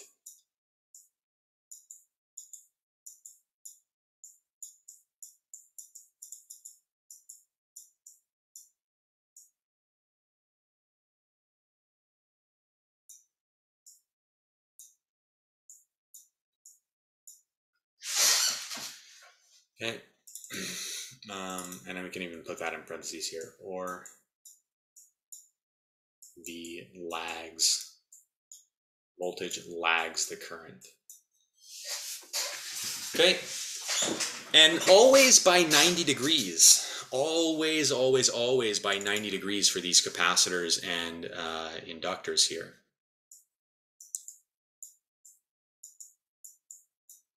So we can add that in as well. So Eli the Iceman. Voltage leads the current in an inductor. Current leads the voltage in a capacitor. Okay? And again, we can take a look at what that means for a phasor diagram. So we'll go ahead and scroll up here. So sorry, those of you who are copying still, I'll give you some time if you still need time.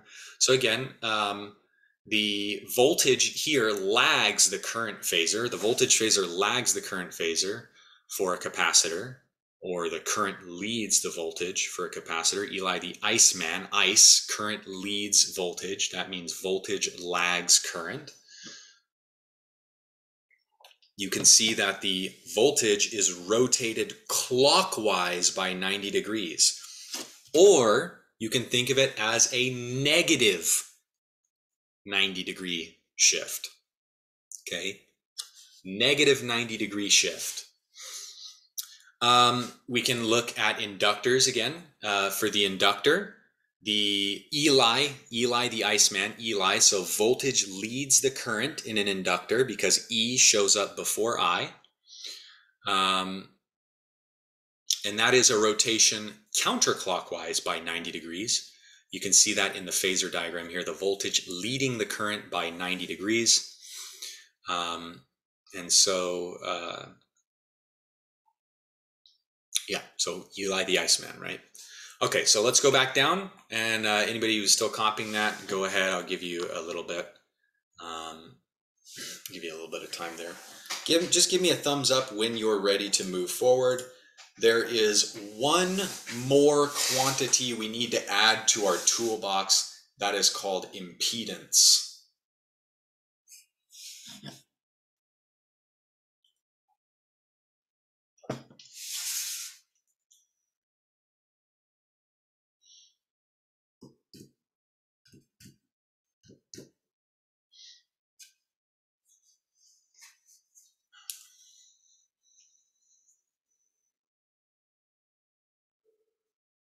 Okay, one more time, thumbs up if you're ready to move forward. We didn't see everyone last time.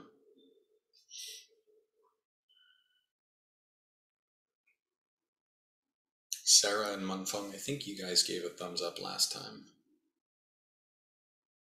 Okay. Okay, let's go ahead and move forward. Again, it's being recorded, so if you need to, you can always revisit the video. I hope most of you are watching the videos. Okay, let's introduce a quantity called the impedance now. In order to do so, we have to kind of combine all of the phasor knowledge that we've learned up to this point into a single phasor diagram. So now we're looking at a situation where we have a circuit with an AC source. We have the resistor, we have the inductor, and we have the capacitor.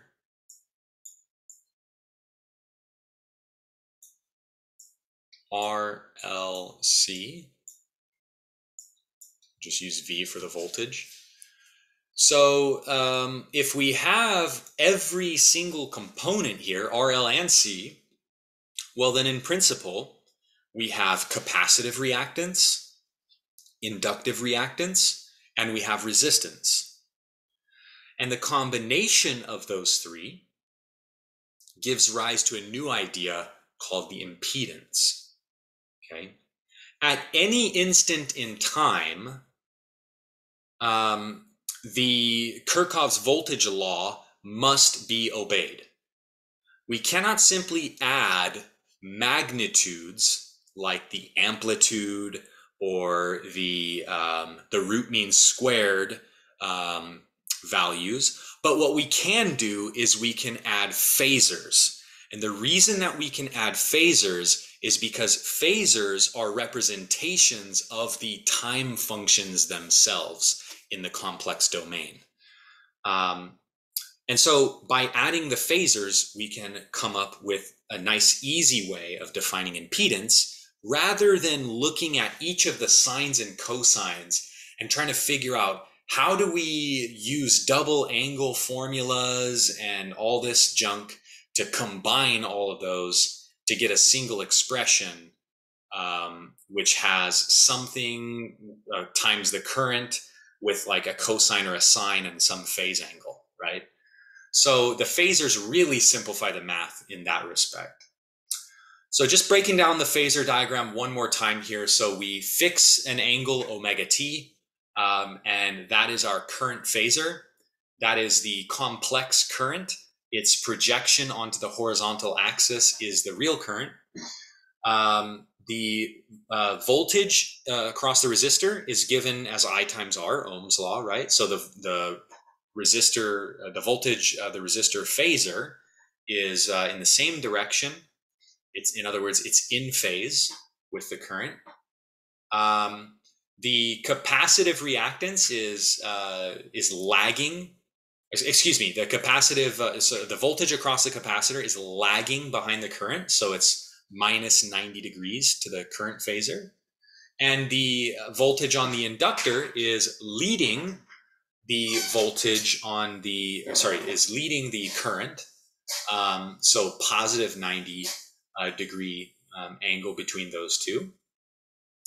And then what we see is a combination of the voltage on the inductor and the voltage on the capacitor, which is kind of intuitive because the two, like I mentioned, are working against one another. So that brown vector there, and now I'll start to highlight the brown vector here, VL minus VC, or really it's a phasor here, is a combination of the inductor and capacitor voltages.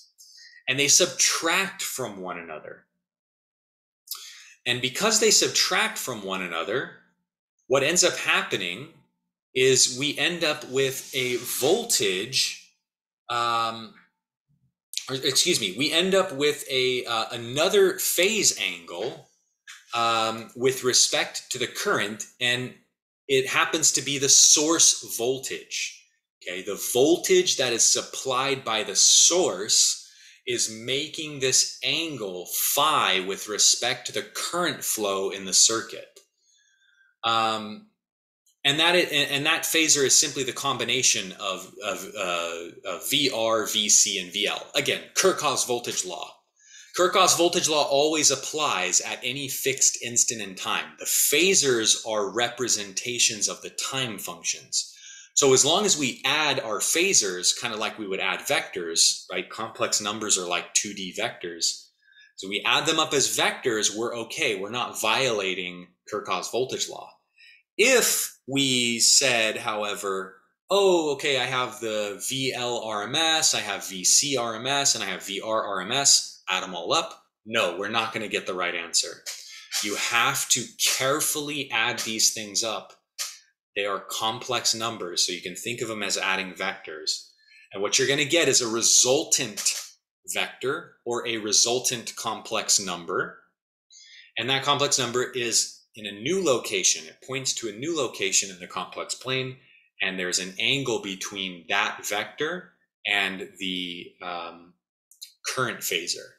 There doesn't have to be an angle between those two. They can be in phase. The source and the current can be in phase, and that would be in a situation we would call resonance, but most often that won't be the case. Although in many applications, you'll design the circuit in that way. So adding up all of our voltage phasors there leads to a resultant phasor. So V is basically the sum of these phasors.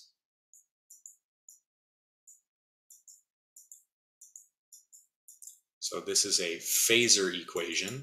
It is not the sum of RMS or amplitudes, but it is the sum of phasors.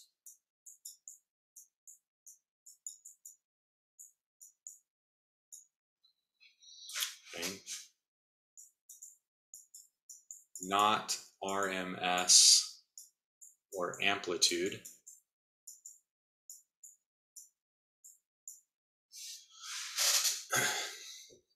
Okay, and we can figure out what that phase angle is, and we can figure out how the magnitude of the source voltage relates to the magnitude of the current flow in the circuit. And the way that we do that is, of course, by the Pythagorean theorem here. So by the Pythagorean theorem, we can just analyze the triangles here. We can see that the voltage of the source is given by the square root of VR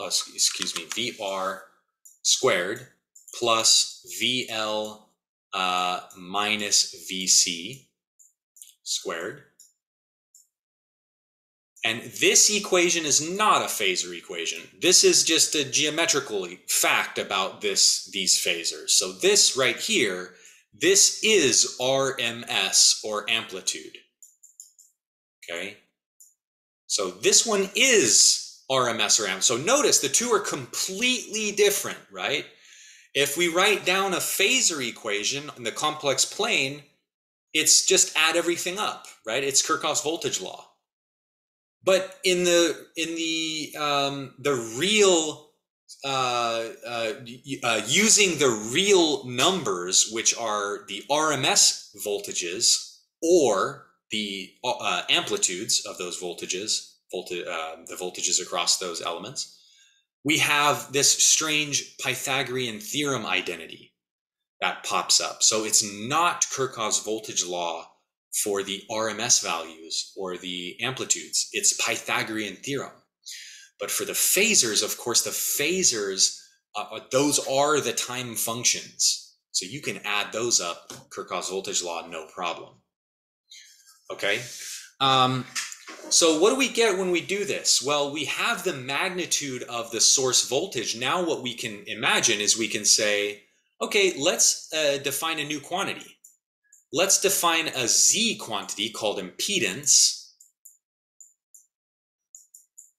and figure out what the impedance is. And essentially what impedance is a combination of resistance and reactance. So you can think of impedance as a complex resistance, okay? It's got resistance, real R values, and it has these complex reactances as well. So we have impedance, which is like complex resistance.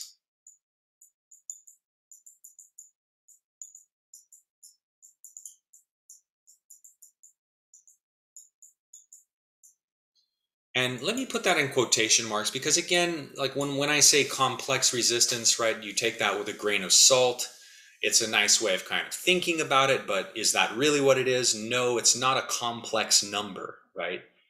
Impedance is not a complex number. It's a real number, but it's living in this complex world, right?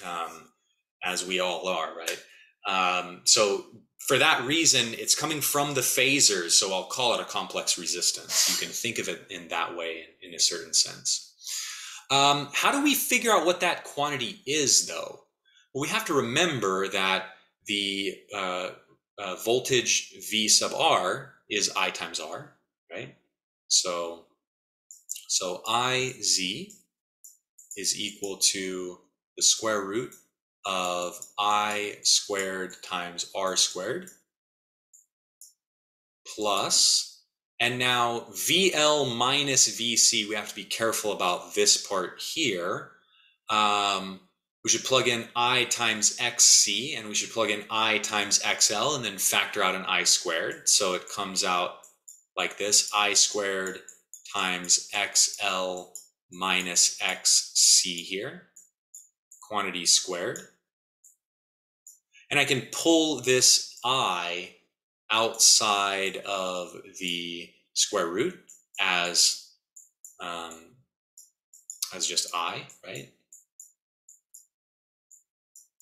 And then we have the square root of R squared plus XL minus XC squared.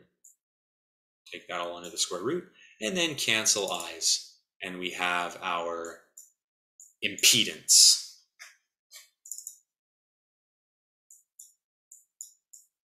Okay, so Z is the square root of R squared plus XL minus XC squared. I'm just writing this one more time. I didn't want to just erase the I there. Feel free to just leave the I out in your notes if you want. So there you have it. There's impedance here for this simple series circuit. Now, of course, if we can do something simple like a series circuit, we can expand upon that to more complicated circuits. We can look at a particular branch of a circuit and write down the impedance for that branch, and that works too, right? So yeah, this is the idea here. So now we have an Ohm's law for our source. So, or another way of thinking about it is we have an Ohm's law for an equivalent circuit where we've somehow combined all of our inductors and capacitors into a single element. So we can think of this in the following sense. We have the AC source, we have the capacitor, we have the inductor, right? And we translate this over to something like this, where we have some element which has some amount of impedance, and that impedance is given in terms of, you know, R, XL, and XC, right? So in a certain sense, it's kind of like an equivalent circuit for an AC circuit with capacitors and inductors. And the only reason we can do that is because we have these well-behaved sinusoidal sources. Technically, you could probably do some of this analysis with square waves and triangle waves and things too, but definitely there would be a lot of stuff that would come out different. But yeah, so it's kind of like equivalent circuit, but you're able to combine resistors, capacitors, and inductors. Okay, so let's scroll back up a second here, and you can see in the diagram, I'll highlight it in orange here, that the phasor there that represents the source voltage is making an angle phi with respect to the current phasor I. And that angle phi we can find as the inverse tangent of XL minus XC. Where's my mouse at? There it is. So we can find the phase angle for the source, tan phi, is XL minus XC over R. Or it's also VL minus VC over R, right? Same, just divide out or multiply by I RMS, right? I guess I probably should put a tan phi over here as well.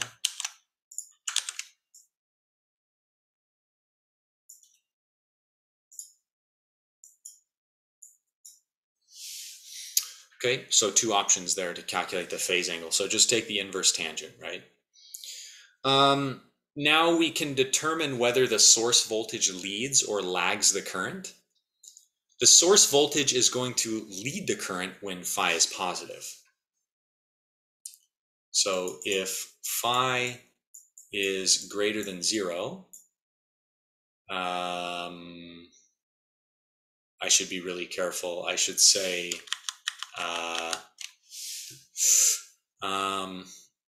interesting. Yeah, angles are tricky here. So if phi is between, let's do it this way. So if phi is between 0 and 180 degrees, then V leads I.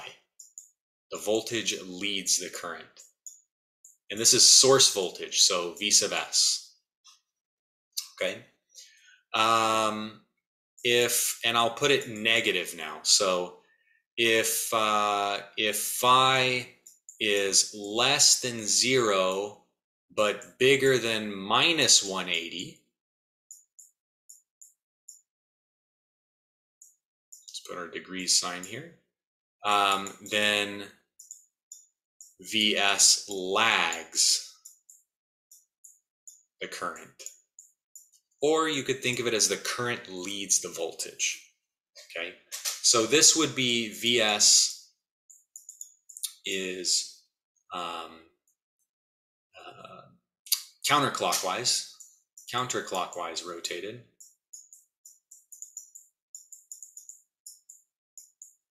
And this here is Vs is clockwise rotated.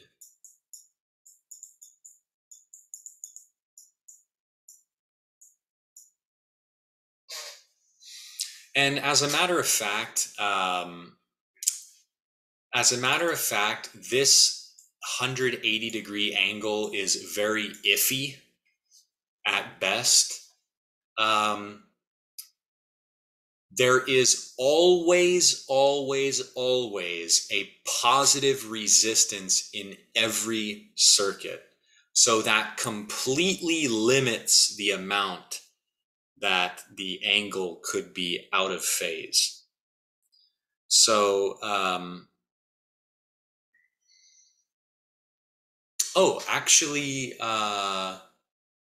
okay. So we can refine this boundary. So we can make this exact by replacing these with 90. As a matter of fact, 90 would be the maximum amount of phase shift. That would be a purely reactive circuit. So purely inductive reactance or purely capacitive reactance. 90 and minus 90. I'm glad I caught that. Yeah. So there we go. Now it's 100% correct. So it's never, the source voltage is never going to be more out of phase than 90 degrees. It's always going to be less than 90 in magnitude there. So there we go. That's how the source voltage can lead or lag the current. So those are all of our tools. Again, it doesn't hurt to go over them again. Here's our toolbox. Now we're going to finally be able to do some examples. We have Ohm's law. Okay, why copy this again when I can just copy paste what we already have and add to it? So where's it at? Here's our toolbox here. Copy, paste, boom, there it is. Okay, we can add to that. What can we add to that? We can add that the impedance is square root of R squared plus XL minus XC squared. So this is the impedance formula.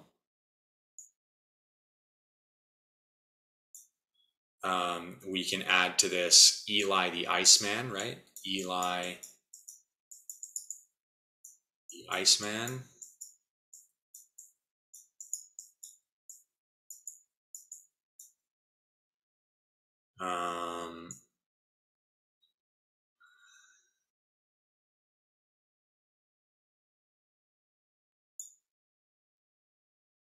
And the phase angle. That's right, the phase angle. So we could also add the phase angle here. So tan inverse of XL minus XC. I'll just write it this one way, but just keep in mind you can also use the voltages to get the phase angle. Okay, good. Now we're ready to do the RLC series circuit. So are there any questions? Let me know if there are any questions about any of this. I know I've been talking for a long time. So we have about an hour left of class. We can get in a decent number of examples, I think, and talk about power in AC circuits and resonance, and that'll be the last two topics. Maybe have time for examples of those as well. Okay, let's get the problem here, and I will copy that in. Okay.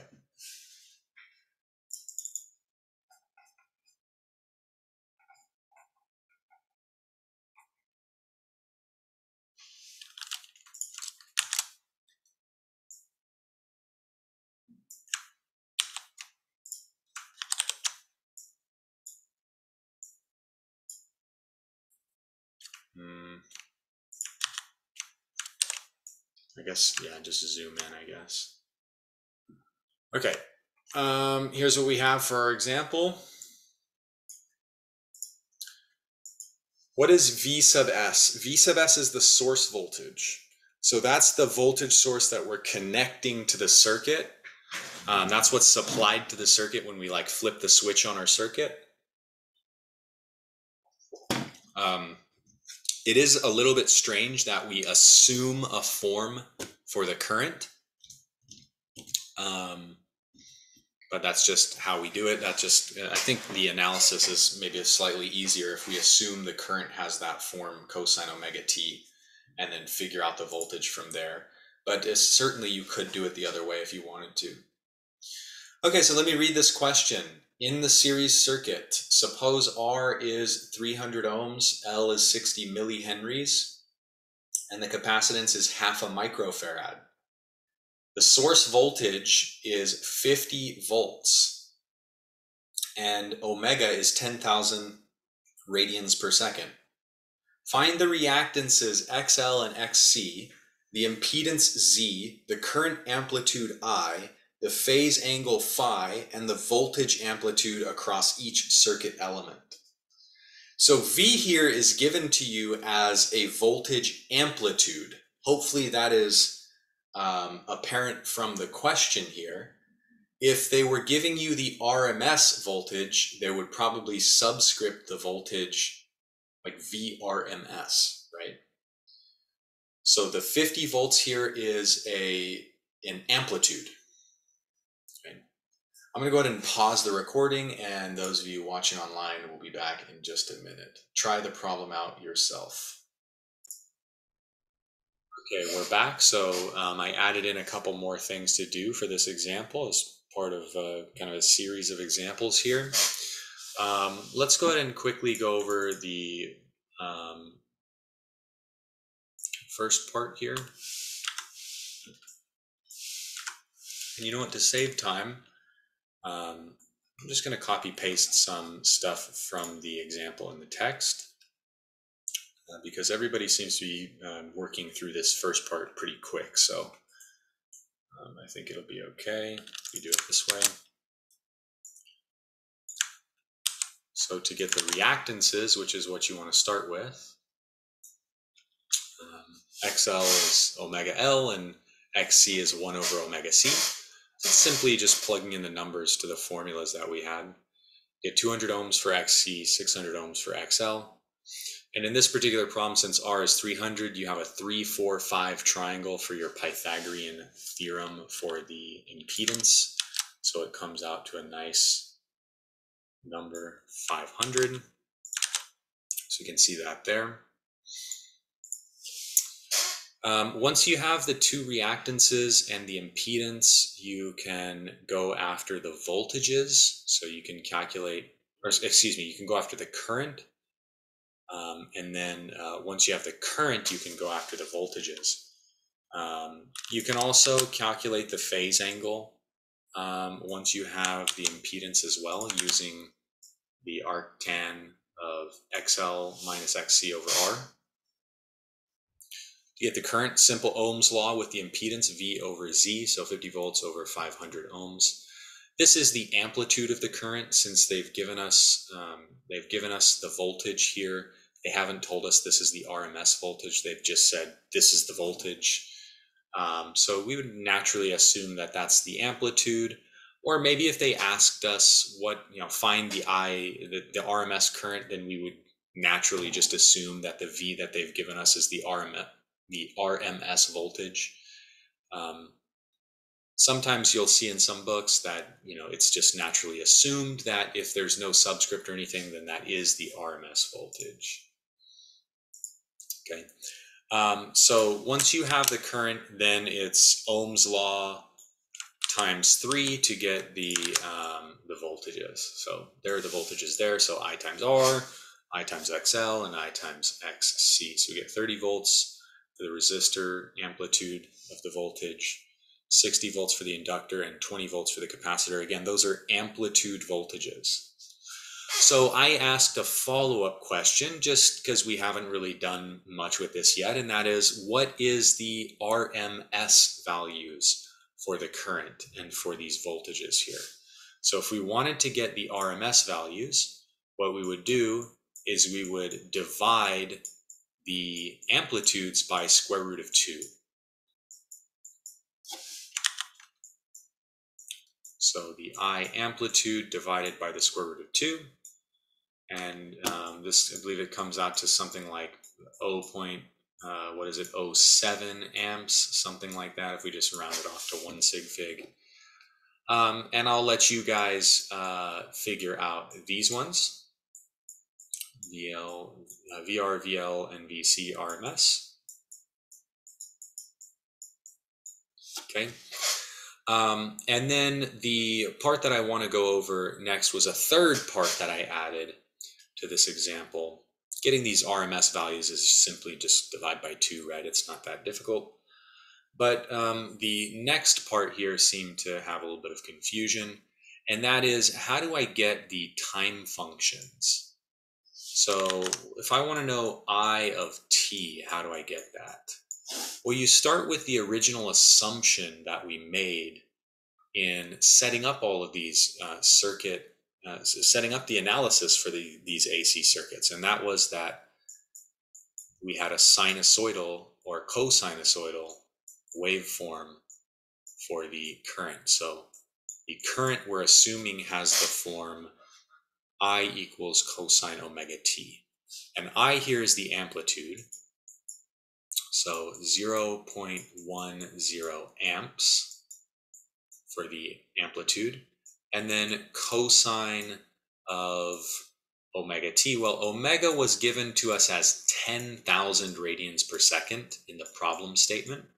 So if I were to scroll up here, we see that omega is 10,000 rad per second.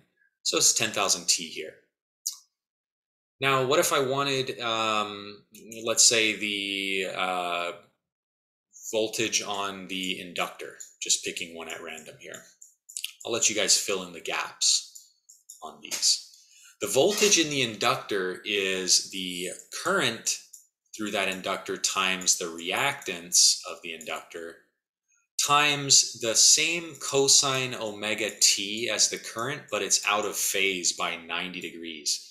The voltage leads the current in an inductor, and since it leads, it is it's shifted minus 90 degrees. So it's shifted 90 degrees in the counterclockwise direction. So that might just be something you kind of have to remember, but that comes from the math of using the voltage equals L times di dt and going through that. Okay, you can change this cosine though to a minus sign. You can write this as, if we want to plug in all the numbers and everything, we can do that like this. The reactance for the inductor was 600 ohms. And then we can write it as a negative here, as I've put the negative out in front, and change the cosine with a shift into a sine. But when the cosine is shifted like this, minus 90 degrees, you get a sine omega t. So that would give me the voltage on the inductor as a function of time. So again, you can figure that out for the capacitor and for the resistor. Probably the resistor is the easiest. Probably the most difficult one, and the one that I'll do next, because it's the most difficult, is the voltage of the source. So the source voltage is I times Z for the magnitude. And then the shift is given by that phase angle that we saw before, which is the inverse tangent. So we subtract the phase angle phi here. And phi is not 90 degrees or minus 90 degrees. So this one doesn't change into a sine or a cosine. That's what makes it a little bit tricky. The current, again, 0.10 amps. And then the impedance we got was, what was it, 500 ohms, I believe. Yeah, there it is right there, 500 ohms.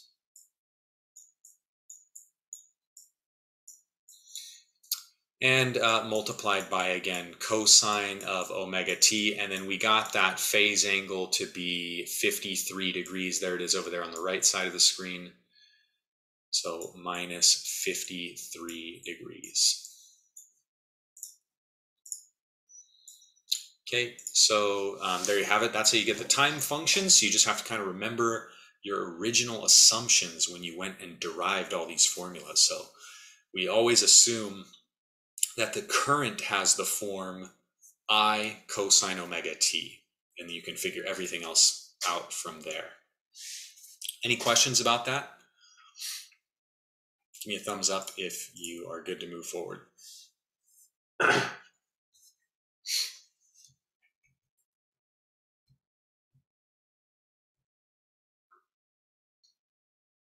Alberto Monfong, we're good? Alberto? I'm going to zoom out back to our original amount of zoomage here. So now we'll go ahead and scroll down to the next topic here, which is power. We like to talk about power in circuits, right? Delivering power to certain elements. So this is power AC. Power, of course, for just any old DC is I times V. And of course, we can carry that over. If we want to look at power as a function of time, we can do current as a function of time times voltage as a function of time.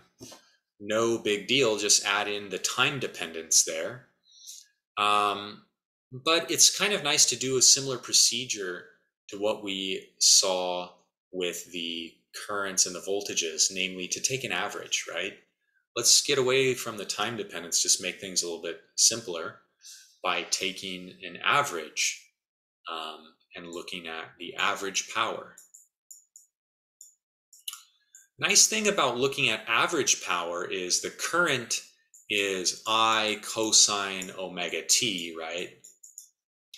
And the voltage here is whatever the amplitude of the voltage is times cosine omega t plus some or minus some phase angle phi, which ranges from minus 90 to plus 90.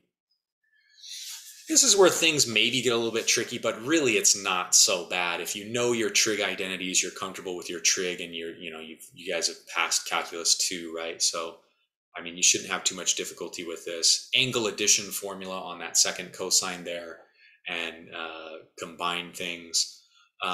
Alternatively, what you could do is you could look at a special case for a resistor. So the power dissipated by a resistor on average is I squared R. And since the current is squared already, we don't have to worry about getting 0 for our average. Same situation happens down here. Because we have a real resistor in our circuit, the average power will not be 0. And it all hinges on the fact that there's this phase angle here. If that phase angle wasn't there, we might be in a situation where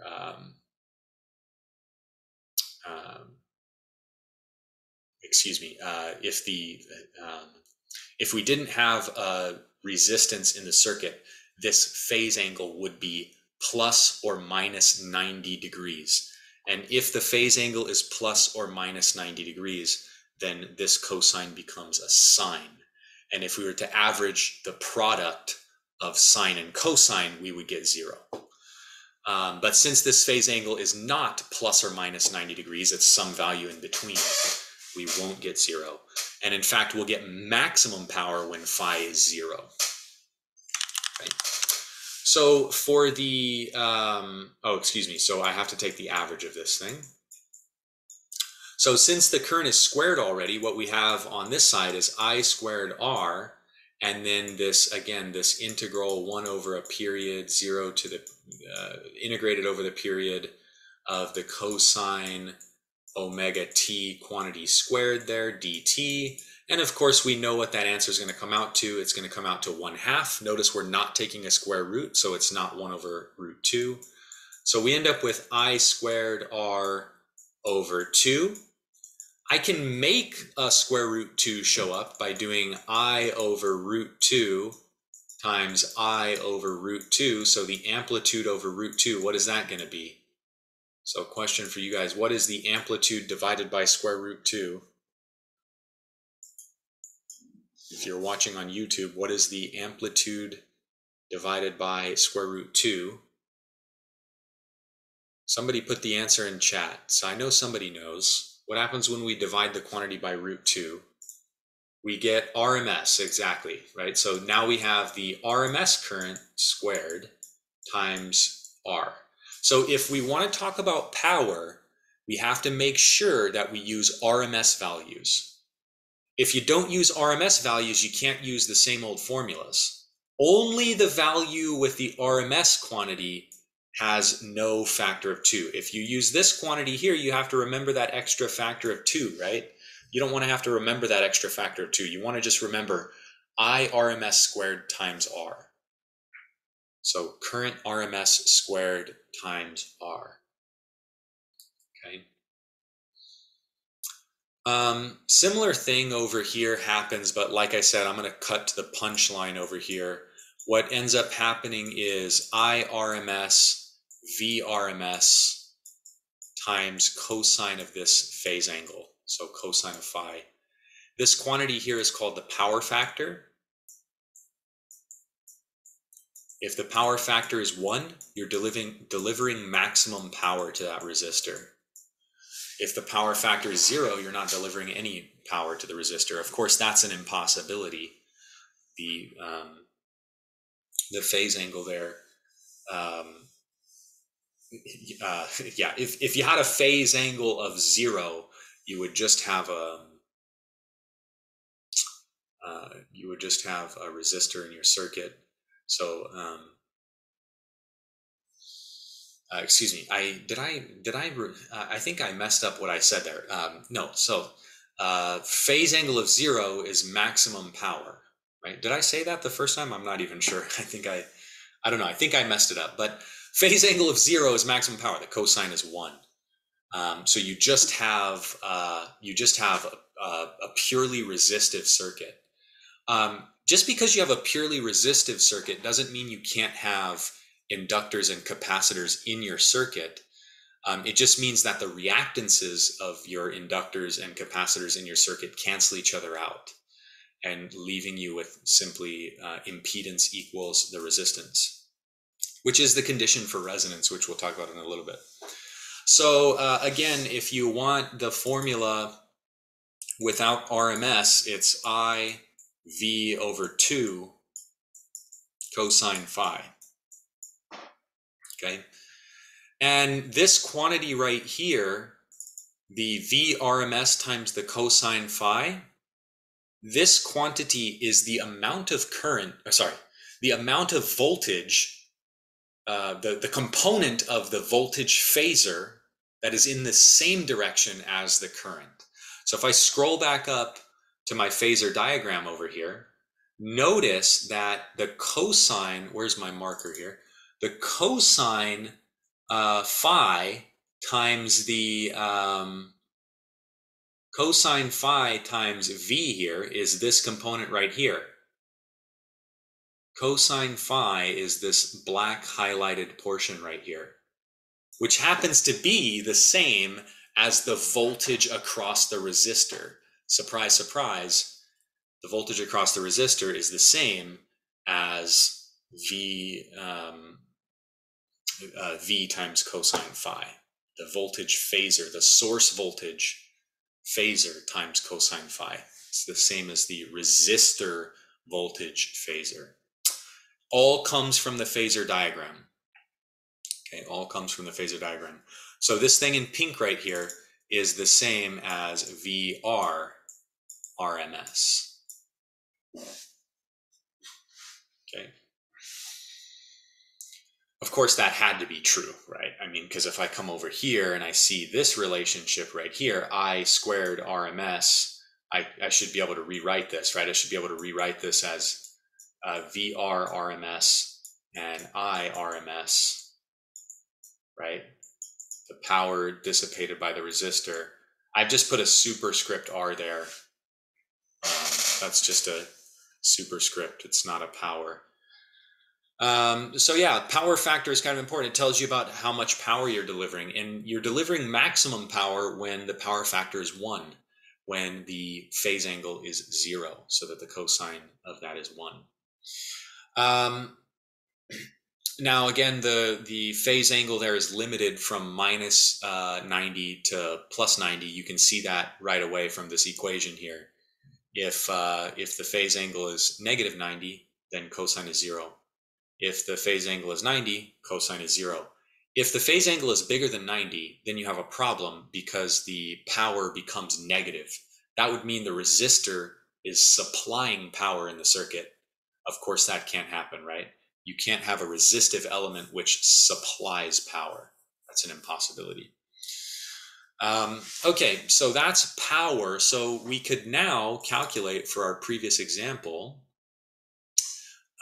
We knew that the phase angle was 53 degrees, right? And we know that I RMS was, what was it again? 0.07 amps roughly. And then what was VR RMS? Or no, sorry, what was the voltage? So it was 50 volt, the source voltage. The source voltage RMS. So it was 50 volts divided by square root 2, right? So if we zoom in, there's our 50 volts right there. So divide that by square root 2. 50 over root 2 volts. However much that is, maybe somebody put it in the chat earlier. So I can just scroll up here. I see, did anybody do the source voltage RMS? We can just quickly calculate it. 35.4, thank you, Munfeng. 35.4 volts. So if we have the RMS values now, we can compute the power using the power factor. So the power average dissipated by the resistor is 0.07 amps times 35.4 volts times cosine of 53 degrees. And what do we get out of that? So I'll go ahead and pull up a calculator over here.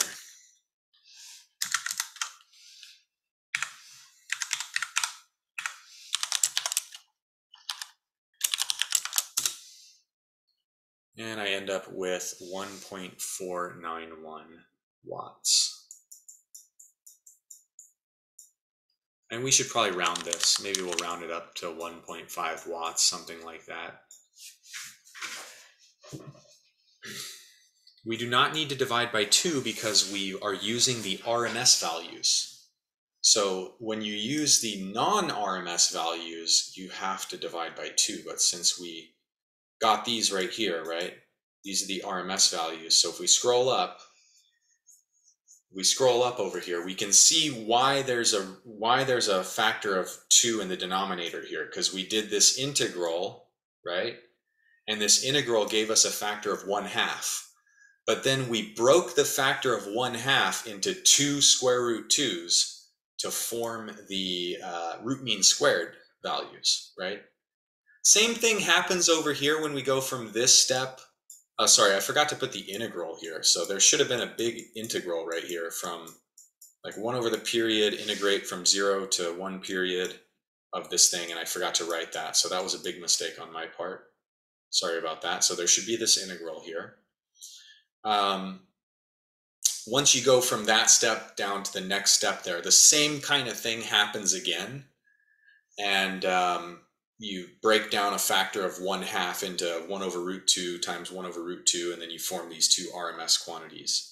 So you don't need the factor of 1/2 when you use RMS values for power calculations. Okay. So 1.5 watts. The next natural thing to do would be to double check real quick that this is actually the same.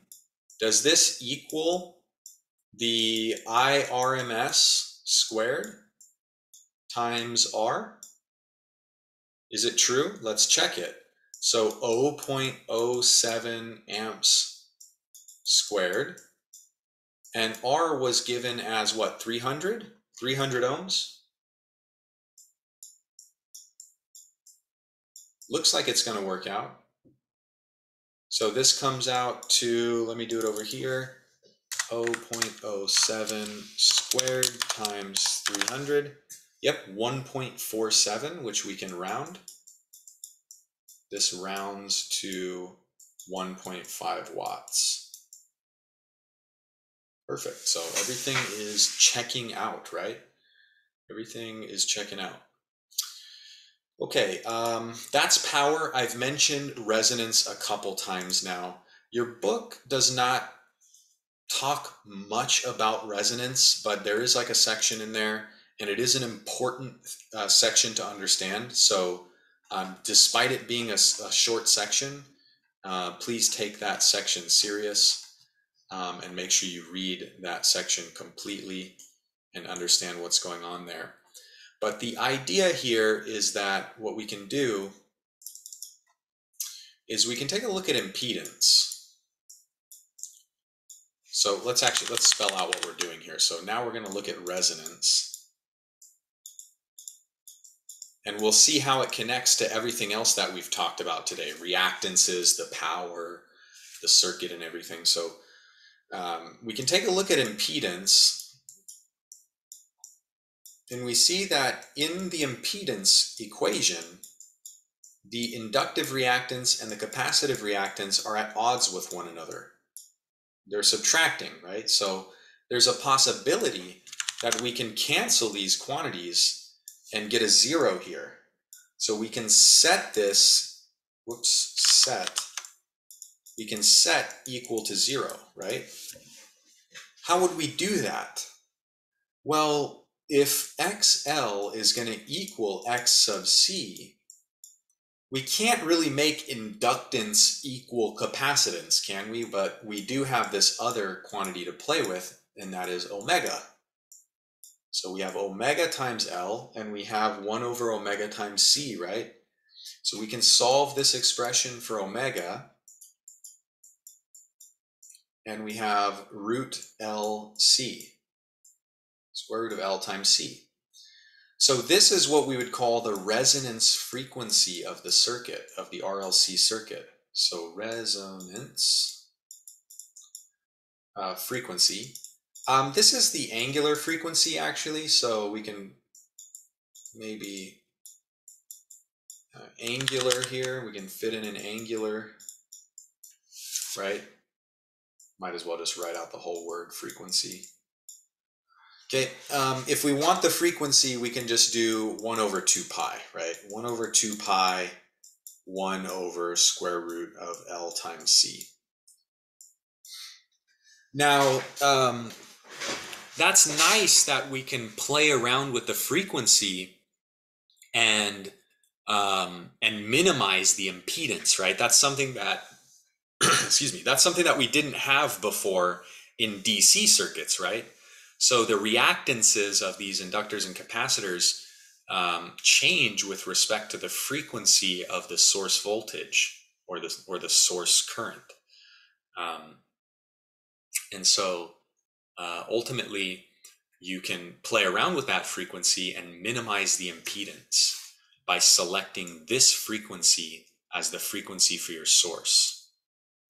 So what is the meaning of that frequency? Well, let's say, for example, you have a rotating loop of wire, right? The frequency of that rotation, the number of times that that loop turns 360 degrees, the number of times it does that per second, that's the frequency, right? So you can figure out what that number is, and you can set up your generator to rotate at that speed, or at that frequency, I mean. So when you do this, it makes Z a minimum value. So the minimum value that Z can take is the square root of R squared plus 0 squared, which is R, right? We don't have to worry about absolute value bars here because resistance is a real number, right? You can't have negative resistance, and complex resistance is not, imaginary resistance is not a real thing, right? So the impedance equal to R, that's minimum impedance. That means we're going to maximize current. That means current will be a max when the impedance is a min. So the voltage of the source divided by Z, let's ditch the S subscript here, divided by the min impedance, right? Voltage divided by a minimum impedance would give you a maximum current, right? So there you go. The book actually goes into a good amount of detail and shows some plots that are quite interesting that you should take a look at, where they talk about how the reactance is changing with respect to the phase angle and the log of the angular frequency. So definitely take a look at those things. And you can really see, it really kind of illustrates how the impedance is reaching this minimum value. And you have Z equal to R at that value. So it's a good read there in the book.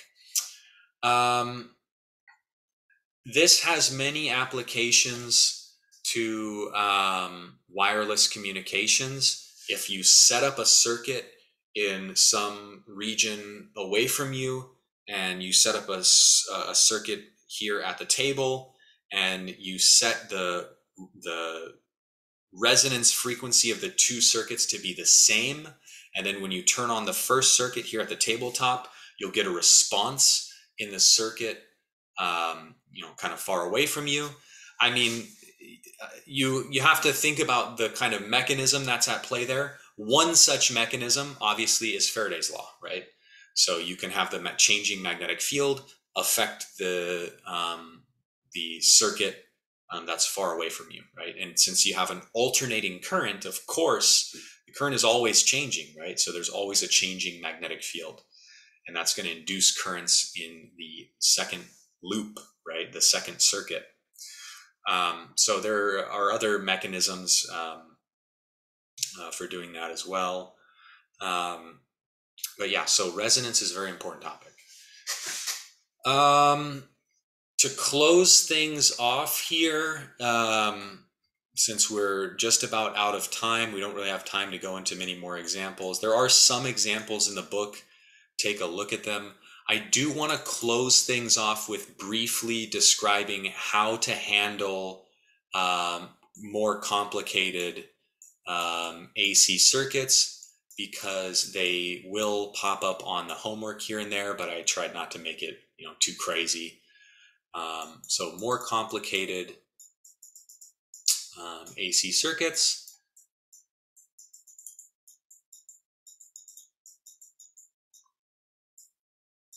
So suppose we have a circuit here where we have maybe some stuff happening that we're not sure about, but then we have some, so for example here, we have some stuff that we're not sure about what's going on here, but we are analyzing this part of a circuit here, and it happens to be like a parallel connection, right? So it's not something that we've directly addressed yet in the lecture, but certainly it's something we should be able to handle.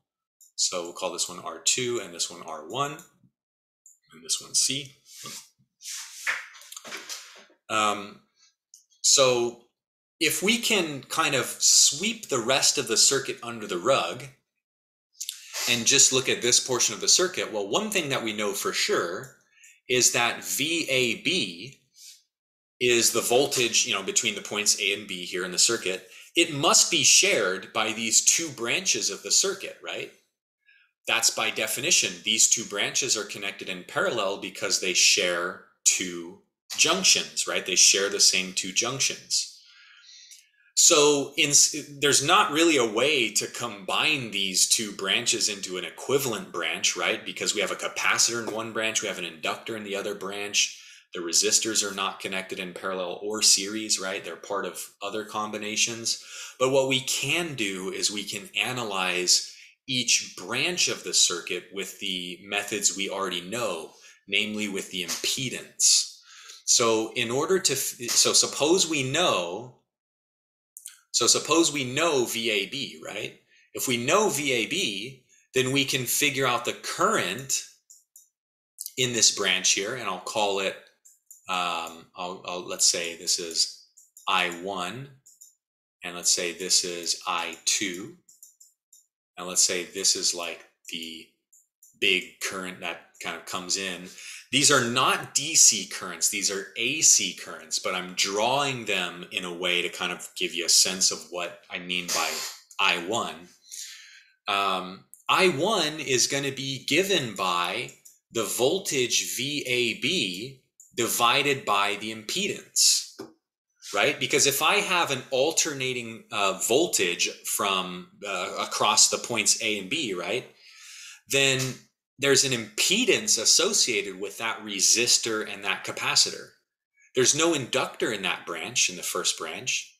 And so the impedance here would be square root of R squared plus XC squared, right? No inductor. So there's the minus sign gets squared, right? So it adds. For I2, same type of thing here. So again, alternating voltage. So we apply our phasor analysis, and we can write, okay, the current I2 is VAB over Z. And in this case, Z is the square root of R squared plus XL squared, right? So even if we have slightly more complicated circuits, we can still apply the same analysis. I can still calculate XC for the capacitor. I can still calculate XL for the inductor. I can still calculate Z because those guys are connected in series, right? I have a resistor and a capacitor in series, so I can calculate an impedance for that, and so forth. So like if I knew the current instead of the voltage, how would I calculate the voltage? I would just do the same thing. I would do I times Z to get V, right? So even slightly more complex circuits can be broken down simply by analyzing the series circuit, right? So master the series circuit and you've mastered, or you've almost mastered, everything else, okay? So any questions about that? We're a little bit over. That's where we're going to call things. So let me know if there are any questions. Like I said, so some of these more complicated circuits, there's not too many of them. I think there's a decent number of them on the second assignment, but not really on the first assignment. Thank you for your attention. So I'll go ahead and end the recording there. So bye, YouTube.